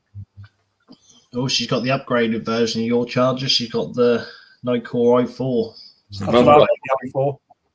I've got that there. I can send you with the batteries. If you don't want the charger, I'm more than happy to send you just the batteries by themselves. You know what I mean? Yeah, the i4 is a great charger, Kim. That's what I use. I've had it for about 1.5 years now. It's never missed a beat. One thing though, I know a lot of us do it, and we shouldn't do it. Never leave your batteries on charge and just go to bed or anything like that. I'm the world's worst for doing it, leaving batteries in my charger and just going to bed. But be careful with them because they can still go wrong. That changed. Here's my 21700. Very generous offer from Scott. Scott's like that. He's a lovely, lovely bloke. 3 with 8650. It's too bad with them. Debbie said he's got a happy to buy them. Just what advice he was talking about them. Yeah, either of them will do. But I'd go whatever your device takes. If it takes all 3 batteries, why would you put an 18650 in them? Unless you're worried about the weight, I would always go for the biggest batteries. The higher battery. Yeah, 100%. Velocity does come with a nice 18650 sleeve, but that still gets chucked to the side in 21700. Where have they gone? Same as these little ones came with the 2 sleeves as well, so you can put different batteries in them as well. I always think you should put the biggest battery that you can in the device, because it lasts longer then, doesn't it? You're not worrying about carrying spare batteries around in a little case in your pocket. Never have them loose. I must admit, as you know, I drive a shitload with my work. I bought a little wash bag from Primark of all places for £4. The front compartment, I have 3 devices: a mech, a pod, in my Odin normally. Inside, I'll have a little toolkit, some cotton, my juice in the little pocket, bottle opener, spare coils, sub-ohm coils, and rebuildable coils, and I'll have a spare pack of batteries just in case. One being 21700 and 18650, just to be on the safe side, like, you know, because I'm always out and about, and you know, like Chris says, with a single coil, single battery device, you can actually use it with a USB charger. Me personally, I wouldn't, but that's just me being me. But make sure if you are going to carry batteries, then the proper protective cases, not bouncing around, because it's just going to do. It's just going to do the oh, who's it? That out there, brothers. Boom, boom, boom. Yeah, well, if you buy from the reputable company, like Chris is now going to show, they come in a battery case anyway. But if you want something a bit more like Scott was, or Chris was showing earlier, they're pittance. They're a pound, if that. Yeah, I mean, I'm still a bit cautious about these because they aren't the hardest things to open, and after they get a bit older, I mean, this one's going a bit like that now. That could still, I mean, I always carry a spare pair of batteries in my work bag, but I always have them in the zip one, showing the logo of the company we're talking about there. But these are they're like a pound, or they were 50p or something silly like that. Sometimes they chuck them in for free, I think. Yeah, and there's that just in the work bag and I'm safe. The plastic style that you're showing just before, not that squishy one.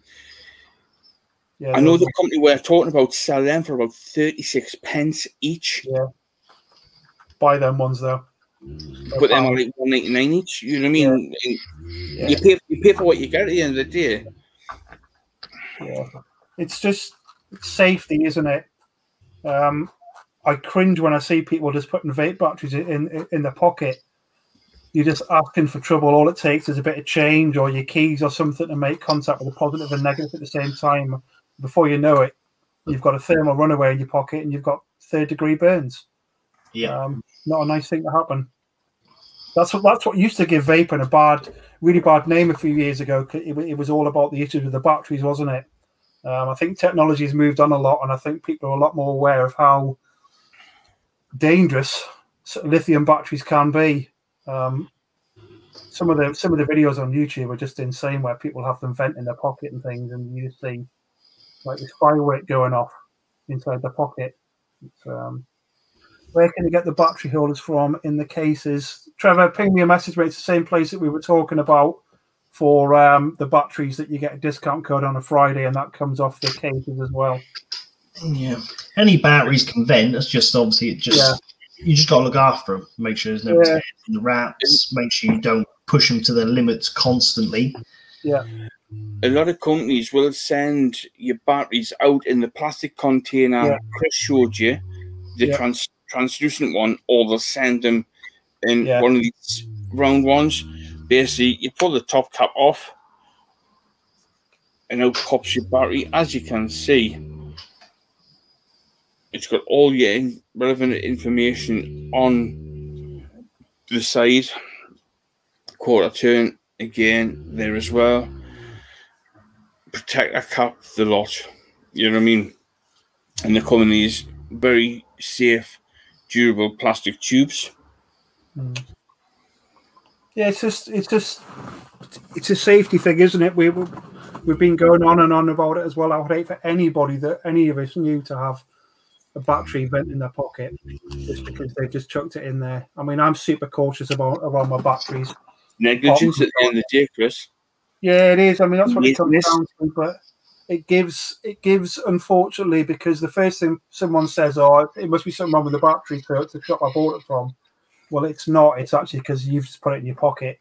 That's the one thing that should be drummed into people, and that's why things like this with an internal battery, for somebody who's just getting into the vaping side of things, are absolutely amazing, because it's just simple. You just put your juice in.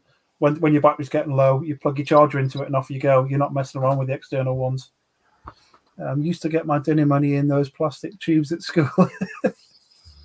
You're not that old, Tim, man. Bloody hell. No. Yeah. I'm probably the oldest one on the team, I think, apart from Pete. You're on the Huh? You're older than Pete? Yeah. You know, it's after 9 o'clock. I can say fuck off. Yeah. Christ, I can remember halfpenny sweets and everything like that, or 3 for a half p. Fucking hell, I'm almost 30. Bloody hell, Kim. Now you're making me feel old. Yeah. Wow. Anything else apart from batteries people want us to quickly go over?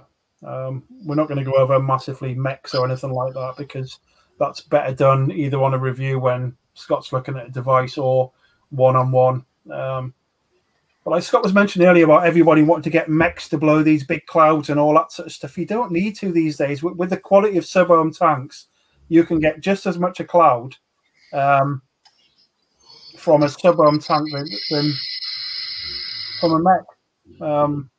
I've got quite a few mechs floating around down there. I'm not a massive user of them anymore. I absolutely love the Tristle V2, which Scott sent me. I've got silly things like the Hog V4, which is 421-700 battery straight through. But yeah, it's just, why do sweet juices knack a cause? It's because when the actual e-liquid heats up, when you actually burn the coil, the sugar eventually the sweetener eventually starts to crystallize around the coil, and it sort of increases the sort of burnt flavor. Whether it's to do with it starts blocking the sort of juice sort of flowing sort of around the coals. And I don't know the exact science behind it, but I just do know the sweeteners do it. And you can normally tell a really sweet juice because when you come to change your cotton and RD8, it's normally gone quite black on the coil as well. Night Tara. Night Tara. Yeah, if anyone wanted anything done, just obviously ask, because Chris is more than happy to do a battery wrap tutorial on his lives. You know, if he's doing a juice review of only a few juices, I'm sure he'd tag on to the end of his juice review. Same with Scott with a build or anything like that, or if, you know, anyone want any advice on battery safety and, I don't know, tanks, anything like that, just ask, because they're more than happy to do it. Obviously I can't do it because we do the Bonanza, so it's a bit different, but obviously the guys doing the reviews more than happy to offer any advice. The thing is, if you want the Bearded Brothers kind of range, we could do a once a month where we don't do a juice review, we don't do a hardware review, we can have a general open mic night. We'll put a post up at the beginning of the week. You can hire your questions on that post. Come the Wednesday night, the brothers are together.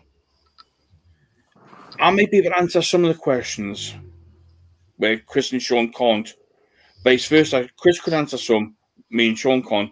And there's questions Sean can answer that me and Chris can't. You've got 3 amazing brains in one live to give you the help you need. If you would like that to happen, we will do it. It sounds we'll have laugh and joke about doing a build off. The 3 were going to build on the same tank to see who builds it's just a bit fun and games between the 3 we can do it because we've been building for such a long time. You know what I mean? We know our mistakes. We know how to get around mistakes and whatnot. So it's going to be done for fun and a bit giggles between the 3. I'll have a shit on the hotspots when I might. I tell you, I'll be burning the Let me do that 300-watt challenge last night. Jesus. Just chuck him in, give him a quick stroke, bang some cotton in, view the vape. There you go, I've done it. That'll be fun. You know, so we'll actually do a build-off between the 3. You'll see 3 cameras at the top and 3 at the bottom. You have me, Chris and Sean at the top, and we'll have other cameras underneath. So we're all going to be doing a build, so you can't see Chris cheating by having pre-cooked coils and whatnot. You know what I mean? Because we know what Just Chris put your sleeping bag and pillow because it takes Scott half an hour to redo an RDA, so you might have a little snooze halfway through. Or you see Sean switching the tanks. He has one I made earlier. You know what I mean? He's on to me. Oh dear. You know what I mean? Or he's got Kelly on the table. He's got Kelly on the table. The tank and it's not him. Yeah, because doing anything on camera is so much more difficult, isn't it? Oh, it is a lot more difficult. and everything. I mean, I can change coils and rewicker one of the SE kits in about 2 minutes, if that, you know what I mean? But doing it on cameras is a lot harder because you've got the pressure of looking and laughing at everybody else putting the coils in and stuff like that. And you've got to try to keep it in front of the camera as well. Exactly. None of us will probably start bitching at each other, so we'll lose concentration and whatnot. I was going to mention Donovan just going and slap Sean Scott around the head. I do the same with Kelly as well. Do you know about Donna and Sean, do you? Oh, I do. It's just that I run. Have you changed that to Scott? Before you should slip there, you see. She's got home early. Oh, yeah. See, like, Donna did go away for a couple of days 2 weeks ago, like. She never said where she went. I was in Essex then. Oh, she might have been as well. She might have been as well. Sean's getting red. Excuse me, Mr. Plumber, can you help me fix my washing machine? Scott's at work. That's all his job, isn't it? It's all them housework. But no. Either. Exactly. I can see Kelly come through that door soon. Go. Yeah. But no, seeing that, like, in the coming weeks, I will be doing a live unboxing on the Velocity. I will be doing a live unboxing and build on the Orbiter RTA. So you'll get to see a different build on the RTA Orbiter, which is different to, like, say, your Dead Right. There's that many different tanks out there at the minute that there is easy ways of doing builds and there's hard ways of doing builds. Different tanks have a different level of complicated aspects of doing builds on, which are easy to overcome if you know what you're doing and how to do it. So if you are interested in that side, do watch and we will help you, but don't think you need to start building to advance your vaping needs if you've been vaping 2 minutes. Even if you've been vaping a long time, don't jump into the frying pan full of fire because it's something you want to do. You know what I mean? You need to understand a few things before you get yourself into building. Okay, she's done. I can have him. She would have her puppy.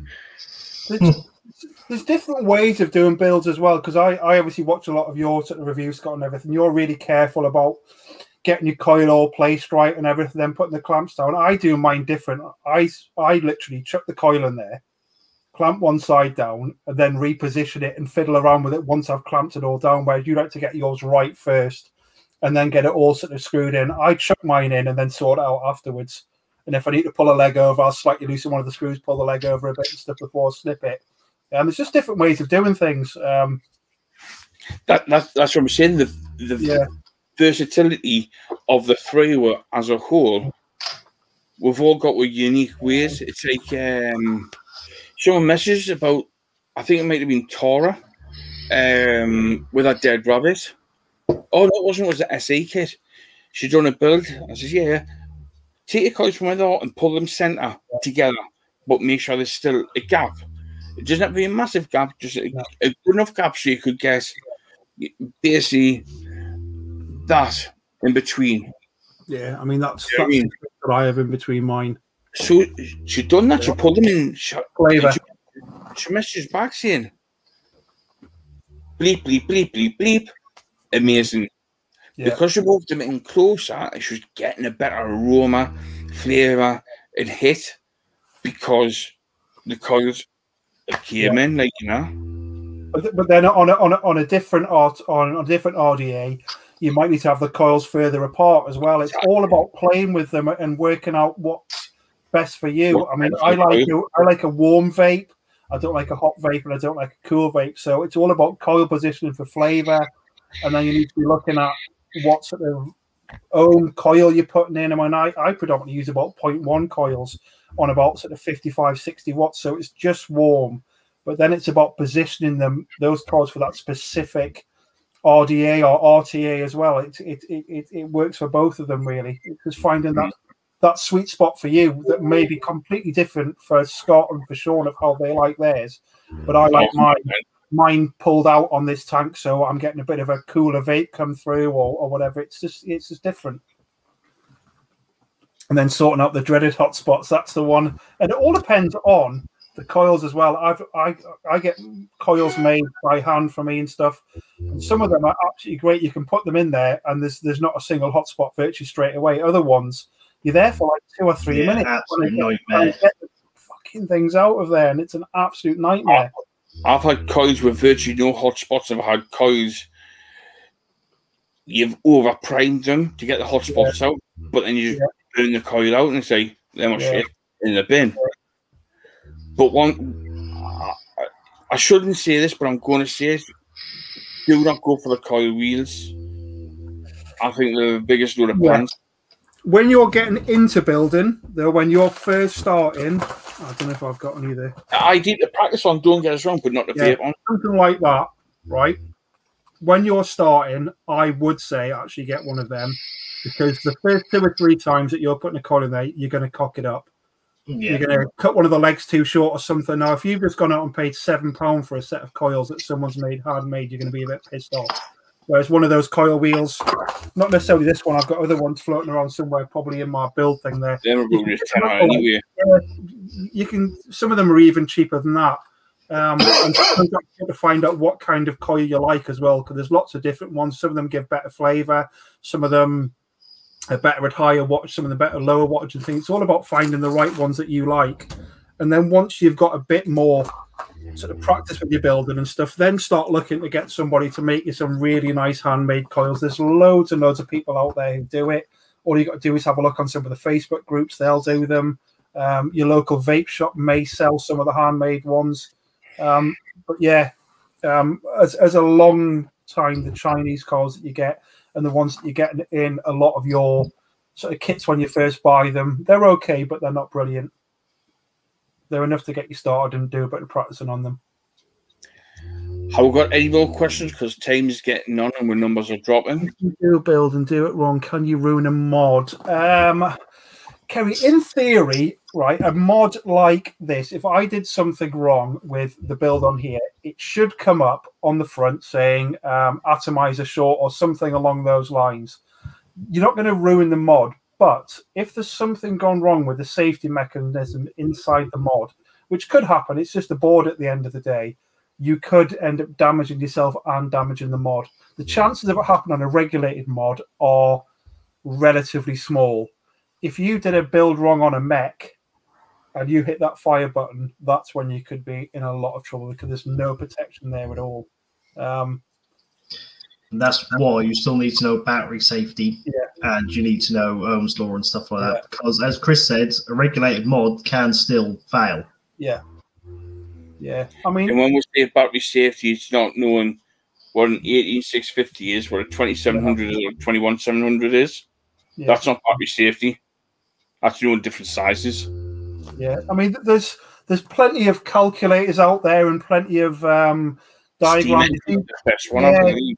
Yeah, I mean, if you just type in a Google and all you have to do is put in what your voltage output is. Now, all batteries say 4.2, but they're not really that because you've got things like voltage drop, which I'm not going to go into because that's a bit geeky. But it will actually tell you how many amps you're going to be drawing off that battery. So you're putting 4.2 volts in. You've got a 0.1 ohm coil. At 65 watts, you're going to be pulling X amount of amps or whatever. Now, obviously, that's fine on a regular, but when you're moving over to mechs, you're just basically blasting that 4.2 volts straight through a coil with no protection in there at all. Now, if you've built too low or you've got a short or something, you're drawing too much power in one big go from that battery, and that, in theory, when the battery can vent, the chance of it suddenly blowing up in your hand or anything like that, that is quite an extreme thing. That's called thermal runaway. Normally a battery will vent and it just hisses a bit and things, but you can in theory blow up that mod in your hand, and that's why mechs have, if I've got one anywhere handy, something like, that's probably not a very good example. on this one here. Yes, Kerry. Like sort of battery venting and sorry. Kerry asked, "Is mech something that have nothing on it to tell you what are genomes?" So yeah, exactly. Yeah, it's just basically a tube. I mean, you've got things that look like. I'm sure Scott's got his. Yeah, I mean that there is a Kennedy mech there, but that's what everyone sort of sees as mechs, as little tube things as well. But then you also get things like these unregulated boxes. It looks like a box mod, but all it's got is a power button on the side, and then inside it is just your battery, and that's it in a switch. You basically press the power button on the side there, and the whole lot goes through. I mean, and that's a series mech as well, so you need to be really careful with them because that's pushing even more through. Direct contact with the battery. Yeah. They are relatively safe, providing that you're careful with them and you know what you're doing and you build safely. Every single build that I do for a mech, I will always test out on a regulated device first. I never put it straight on a mech. I know some people do who are very confident in the building, but I would always have that little bit of reassurance. Yeah, that I have checked it, and that's why always on regulated when on for a mech. Yeah.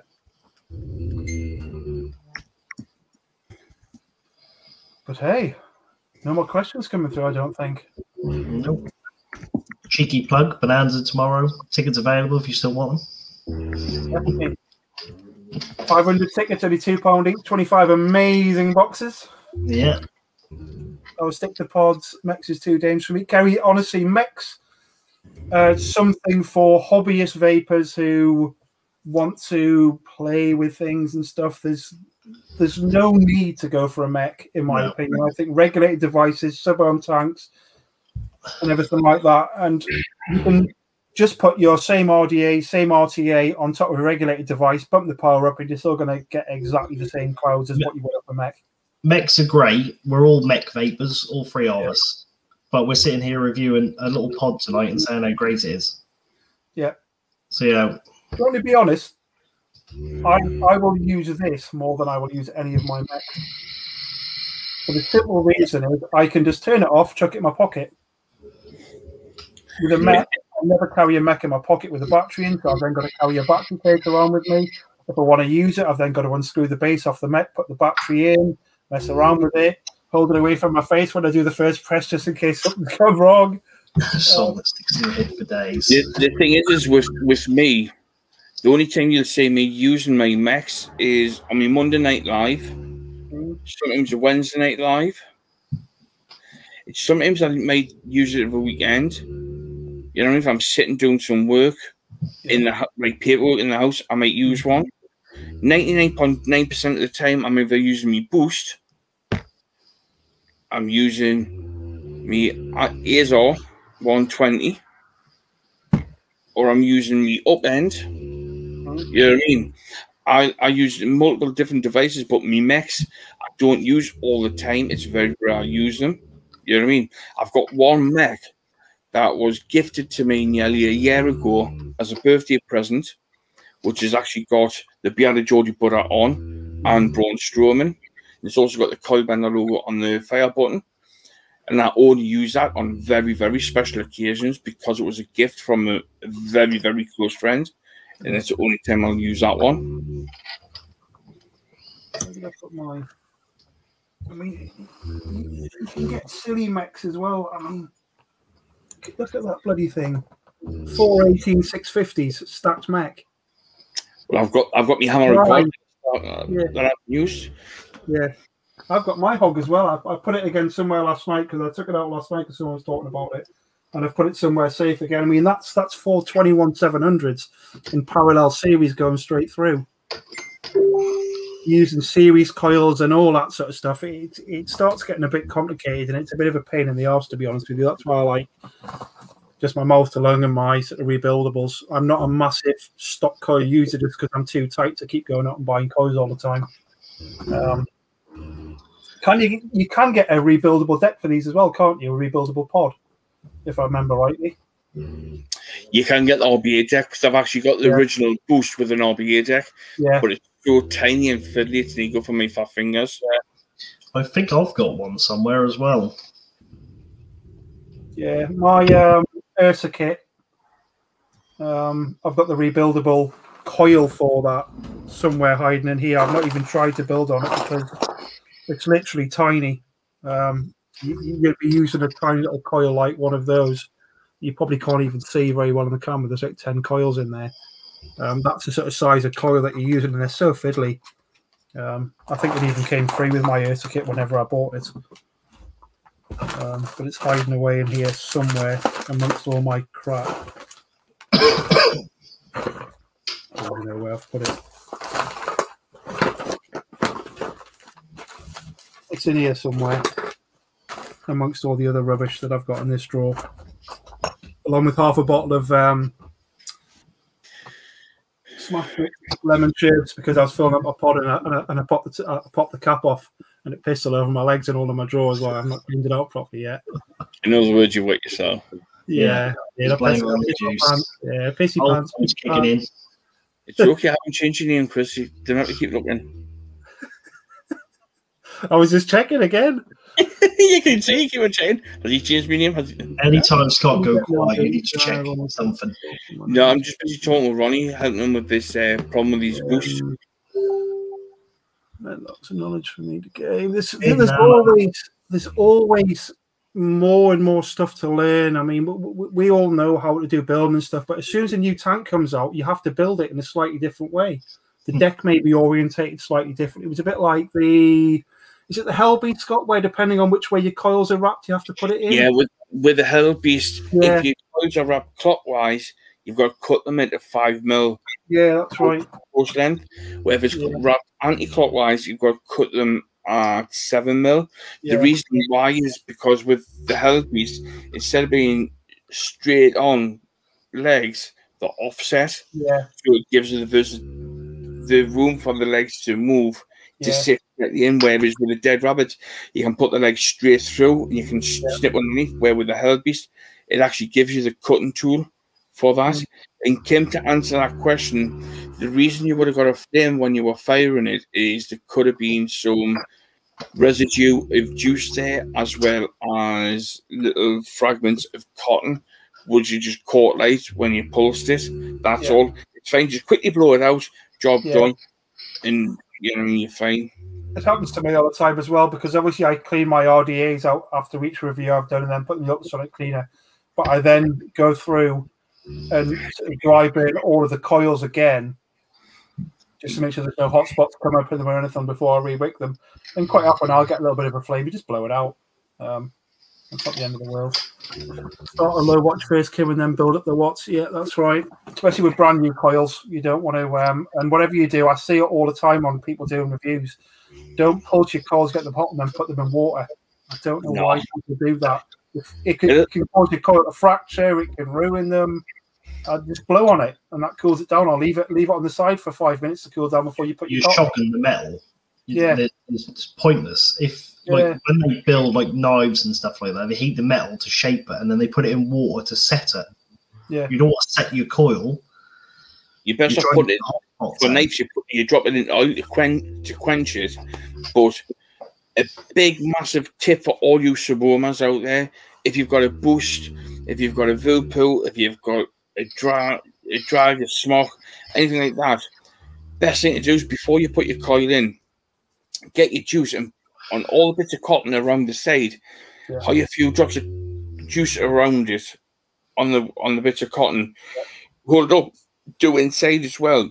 You're actually pre-priming the coil, because normally they'll say put the coil in, fill your tank up, leave it for 10-15 minutes to saturate. Bollocks to that. How a few drops around the sides, go around it about 3 times, drop, turn, you know what I mean? Do that 3 times and do the same on the inside. Stick the coil in, high your juice in the tank, leave it for 2-3 minutes max, and you're ready to go. Because you've already pre-soaked the coils. Like you see, when me and Chris do with juice reviews, even Sean, we saturate the coils with juice, put it to one side, smell test, taste test, vape. And the cottons are saturated because we've pre-soaked the cotton beforehand, and that's a key tip to anybody using stock coils as well.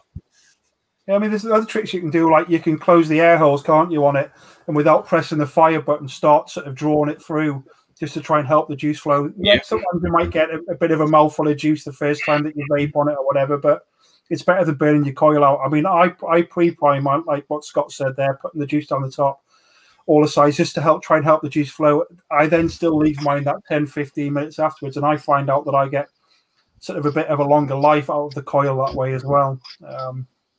I was watching a video a while ago, and some bloke was saying that the best way that he gets the longevity out of the coil as well was he actually takes a draw on it, releases the power button, but then keeps drawing on the actual mouthpiece at the same time, which then helps the coil cool down quicker or something. I've never really tried it, and I don't really understand how that would work, but he swore that helped with the lifespan of his coil as well, because he was drawing a lot more of the vapor off.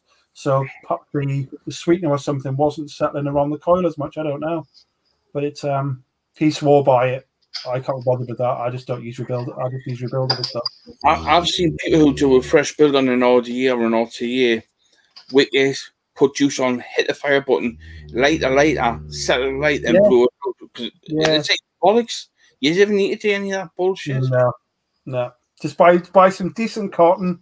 It needs to be decent cotton. I use Muji cotton. I've got cotton laces. I've got cotton bacon. Bloody cotton. I've got all sorts. They're all pretty much alike, to be honest with you. Some of them have got a bit of a longer break-in time.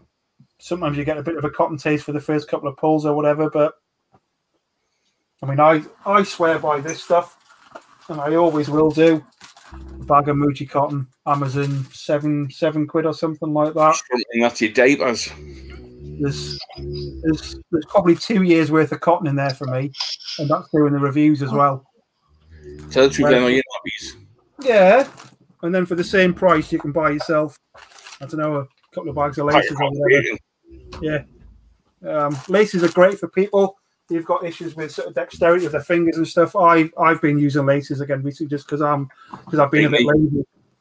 Yeah.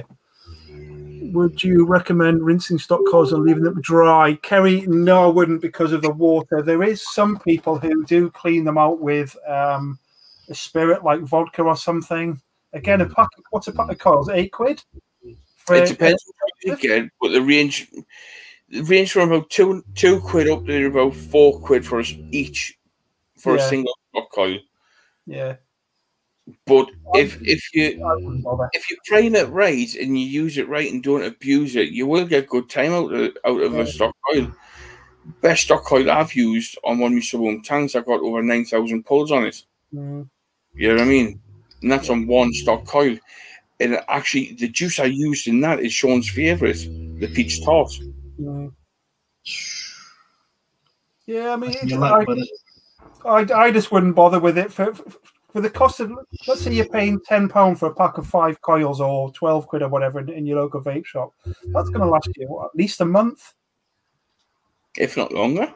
So it's a 10 hours. I'm too lazy to do stuff like clean my coils out with vodka. Vodka's for drinking, not for cleaning coils out. Not that I'm a big vodka fan. I certainly wouldn't put gin near it. Kerry, in all honesty, whoever told you that needs a high five to the face with a baseball bat, because it's a load of nonsense. Not water, anyway. I do know people who clean theirs out with vodka and stuff. I'd be a bit concerned about heating their coil up that's had vodka in it. It should be okay, but for what they cost, Kerry, it's not worth the drama. Spirits for drinking, not for cleaning coils out with. Just buy yourself a new pack.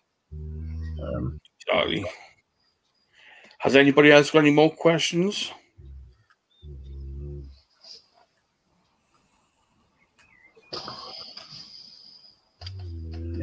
Kim said there she gets 2 weeks out of her coil. What's that? 3 quid? Russian's best. No, see, I like a coil that's been used for about 2 or 3 weeks. Yeah, sorry, 2 or 3 days.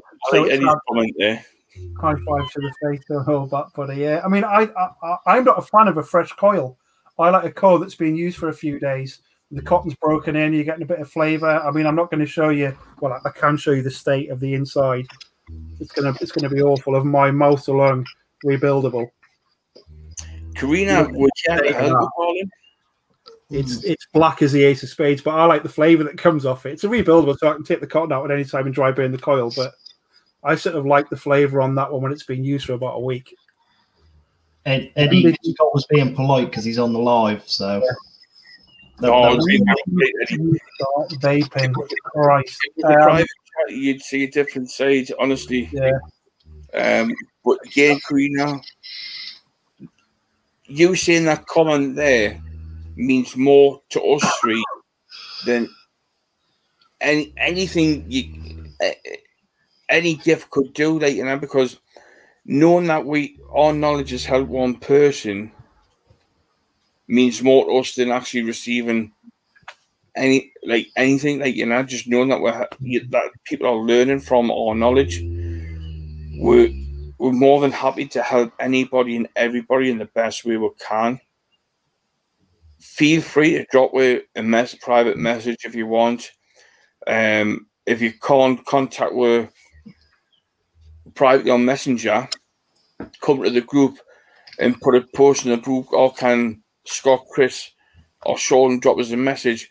Bang, straight away. Once available to do so, we'll drop you a message straight away and we'll help you in any way, shape, or form. I've actually done one-on-one video calls with a number of people to help them do builds. You know what I mean? On new tanks. There's times where I've done a build on a mech and I get in touch with my friends and say, look, there's a video, give it a once over, you know. I still second guess my work. And I've been working for fucking ages.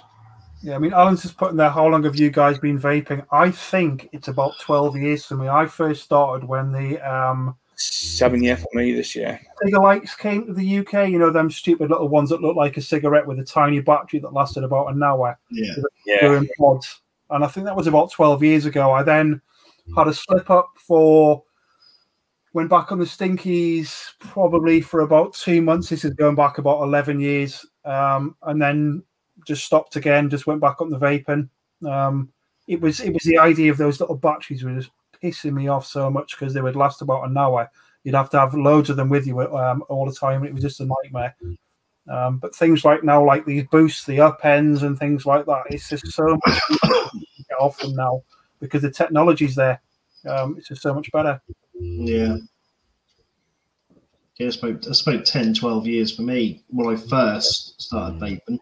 Yeah. As you say, the atomizers used to go, the batteries used to go. Oh, and used to have them silica wicks in them as well, didn't they? Yeah. When they developed from those Cigalikes to the sort of like was it Ego pens, wasn't it? Yeah, that's where I had the one that actually looked like a tab, and when you took a hit on it, the front used to glow red, so it looked as though it actually in the tab. Yeah. You should fill a bit and hide the little capsule inside. Yeah. Fuck it. That's gone back some time. That's going back a long time. Yeah. I measure mine by weeks, fellow again. But hey, Kim, it doesn't matter, mate. And we see it quite often on live. People said, "Oh, I've had a bit of a slip up today. I had a couple of fags." Don't beat yourself up about it. Just remember the ones that you've not had, rather than the odd slip up. I'll be 100% honest. I still sometimes enjoy a cigar when I go out for a beer with mates and stuff like that. It's not smoking to me. That's just a bit of a socializer and have a cigar. I would never become a smoker again.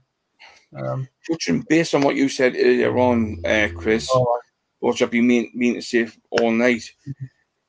Yes, a pack of tabs is going to cost you 10, 15, 20 quid, depending on where you live in the UK, Europe, whatever. The initial outlay to start vaping will be quite high.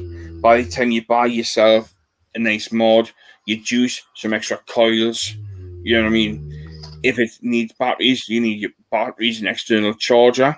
So your initial outlay from day one is quite high.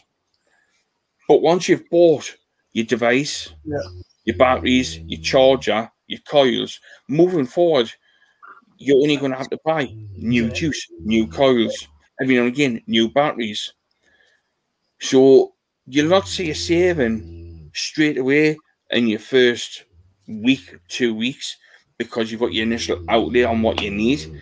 But once you've bought what you need, the amount of money you're going to save, you pick up a bottle of this, Fruity Boom Grape, for instance, £15 a bottle, 100ml, add your 2 nicotine shots in, to make it the strength you need. Fine. That bottle of juice for £15 could last you anywhere from 3 to 6 days. 3 to 6 days. Yeah. Yeah. Yeah, I mean, it could talk about cost as well. You got something like the US end, what are they, 20, 25 quid? 24.99, yeah, something like that. Now, if you walked into Pete's shop, you got yourself one of them and let's say 3 bottles of salts, another 12 quid. So you're looking 36 quid there for a setup that's going to last you with the juice for probably a couple of weeks because you're using salt, so you're not going to be caning through it. Yes, you might need to buy yourself a spare pod or whatever like that, but your initial outlay for something like that is probably the equivalent of 3 days worth of cigarettes, and it's going to last you a couple of weeks. And then it's just it only becomes in my head a lot more expensive to smoke is when you get a bit like what we are. As soon as something new comes out in the market, you're like, oh, I have to buy that. You're straight on the keyboard and everything. When it comes to the hobbyist side, getting yourself off the cigarettes, I don't think is expensive. It's when you start. It's when you start getting into your buying your mechs and I think, oh, a brand new tank's just come out, I'm going to have to buy that, or a brand new mod, or you want to buy something else and you start buying things just for the sake of buying things because they're nice. Chris is like a magpie. He sees something shiny, he's having it. But I've been really good. A 15 quid bottle of juice could last you anywhere from 6 days, could even last you 2 weeks, depending on how much you vaped. So 15 quid for that one bottle. And say it lasts you 10 days. Say average, them 10 days, you buy 20 days at £10 a day. There's £100. You've spent 15 quid on one bottle of juice. That's lasting you 10 days instead of paying 100 quid for 10 packs of tabs. You know what I mean? You can see the logic there. But initially, your initial outlay will be slightly high, but like you see, walk in Pete's shop, buying up there for 25 quid, buy 4 salts, three salts, 3 for a tenner. That could last you 2-3 days. So it's 35 quid straight away just on 3 salts plus your upend. Everything for your upend, your charger is in there. Yeah. A couple more pods if you want it. You know what I mean? So there's an extra 8 quid. So you're looking about 50 quid straight away just on your pods, and three salts for argument's sake, or even a 50ml short film, depending on what you want. That's 50 quid.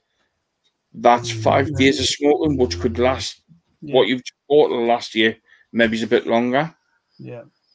Even Danny. You will see. In response to your question there, Cara, cold juices, I've never heard that. It's sweeteners in juices which kill coils.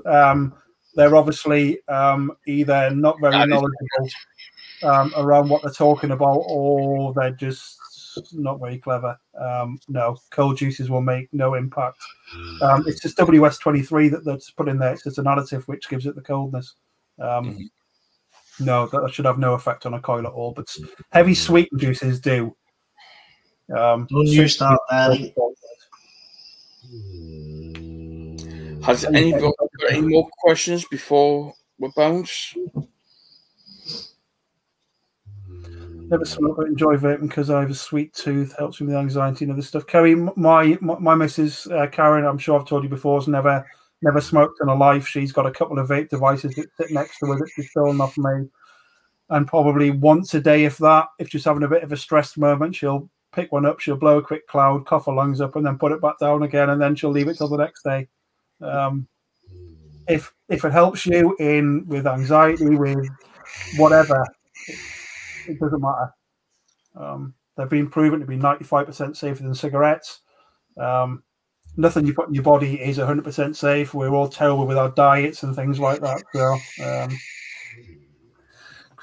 have you told Chris and Sean about the bloke in the Currys the other day? In Currys the other day. No, That's the your message, Donna. Let me know. They'll tell us afterwards. Whatever you use vaping for, whether that's for help with anxiety, to occupy your hands because you enjoy the flavors, because you want to get and stay off the cigarettes, that's the important thing. That's what they're originally designed for. Then do it. Is that what you do, Chucky? Is that why I do it? You vape to occupy your hands, Chucky. I do, mate. Yeah, I do. I mean, I'm slowly coming down on my nick levels. I hover between sort of 5 and 10 milligram now, depending on what pieces I'm using. My hands need occupied. Donna, if you need your hands occupied, log on to like Amazon now or something. Get Scott's bank card. Get yourself that Bluetooth kettle that you wanted. What else did she want, Scott? I can't remember now. Or a brand new pair of trainers. And there must be something else. You must want a nice handbag or something like that as well. Perhaps a new pair of jeans. Just yeah.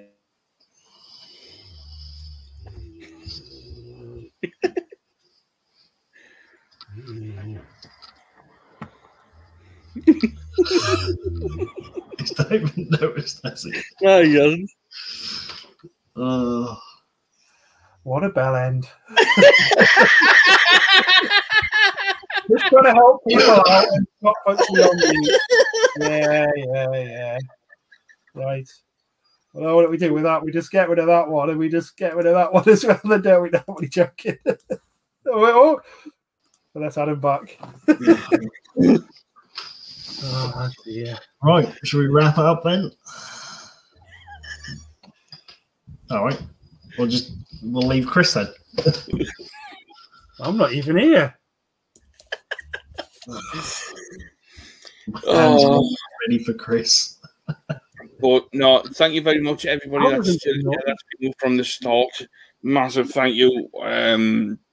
Again, massive thank you to Pete for the platform. Massive thanks to Danny Talbot and Jabs for the products that they've sent us to review.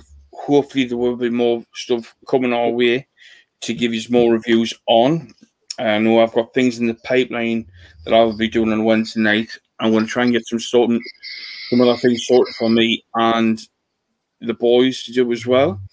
Anybody wanting Bender Bonanza tickets, message this page we're on now, Coil Benders, to get your tickets before they go live tomorrow. There's 20 absolutely spectacular mystery boxes up for grabs. That means 26 times Sean's going to have to play that tune tomorrow. Yeah. 500 tickets in total at £2 a ticket. Don't forget you've got what's another dickhead?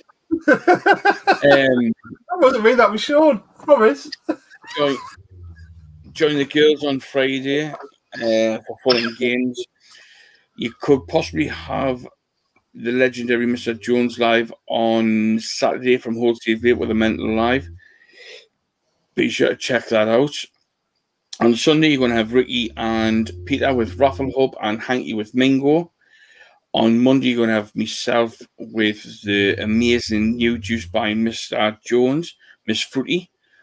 On Tuesday, you've got the Bell End Vapor, who's doing Bird King on Tuesday. And next Wednesday, I'm not too sure. I might do the Velocity or the Orbiter next Wednesday. Sorry, Catherine. Scott knew it wasn't me. Oh, no. There's only one Bell End that does stuff like that, but I think I would put Scoot. So it's time to say good night, God bless, take care, stay safe, keep it cloudy, and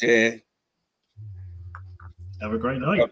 You want to give them one last out? No, Donna, football's not on. That's finished.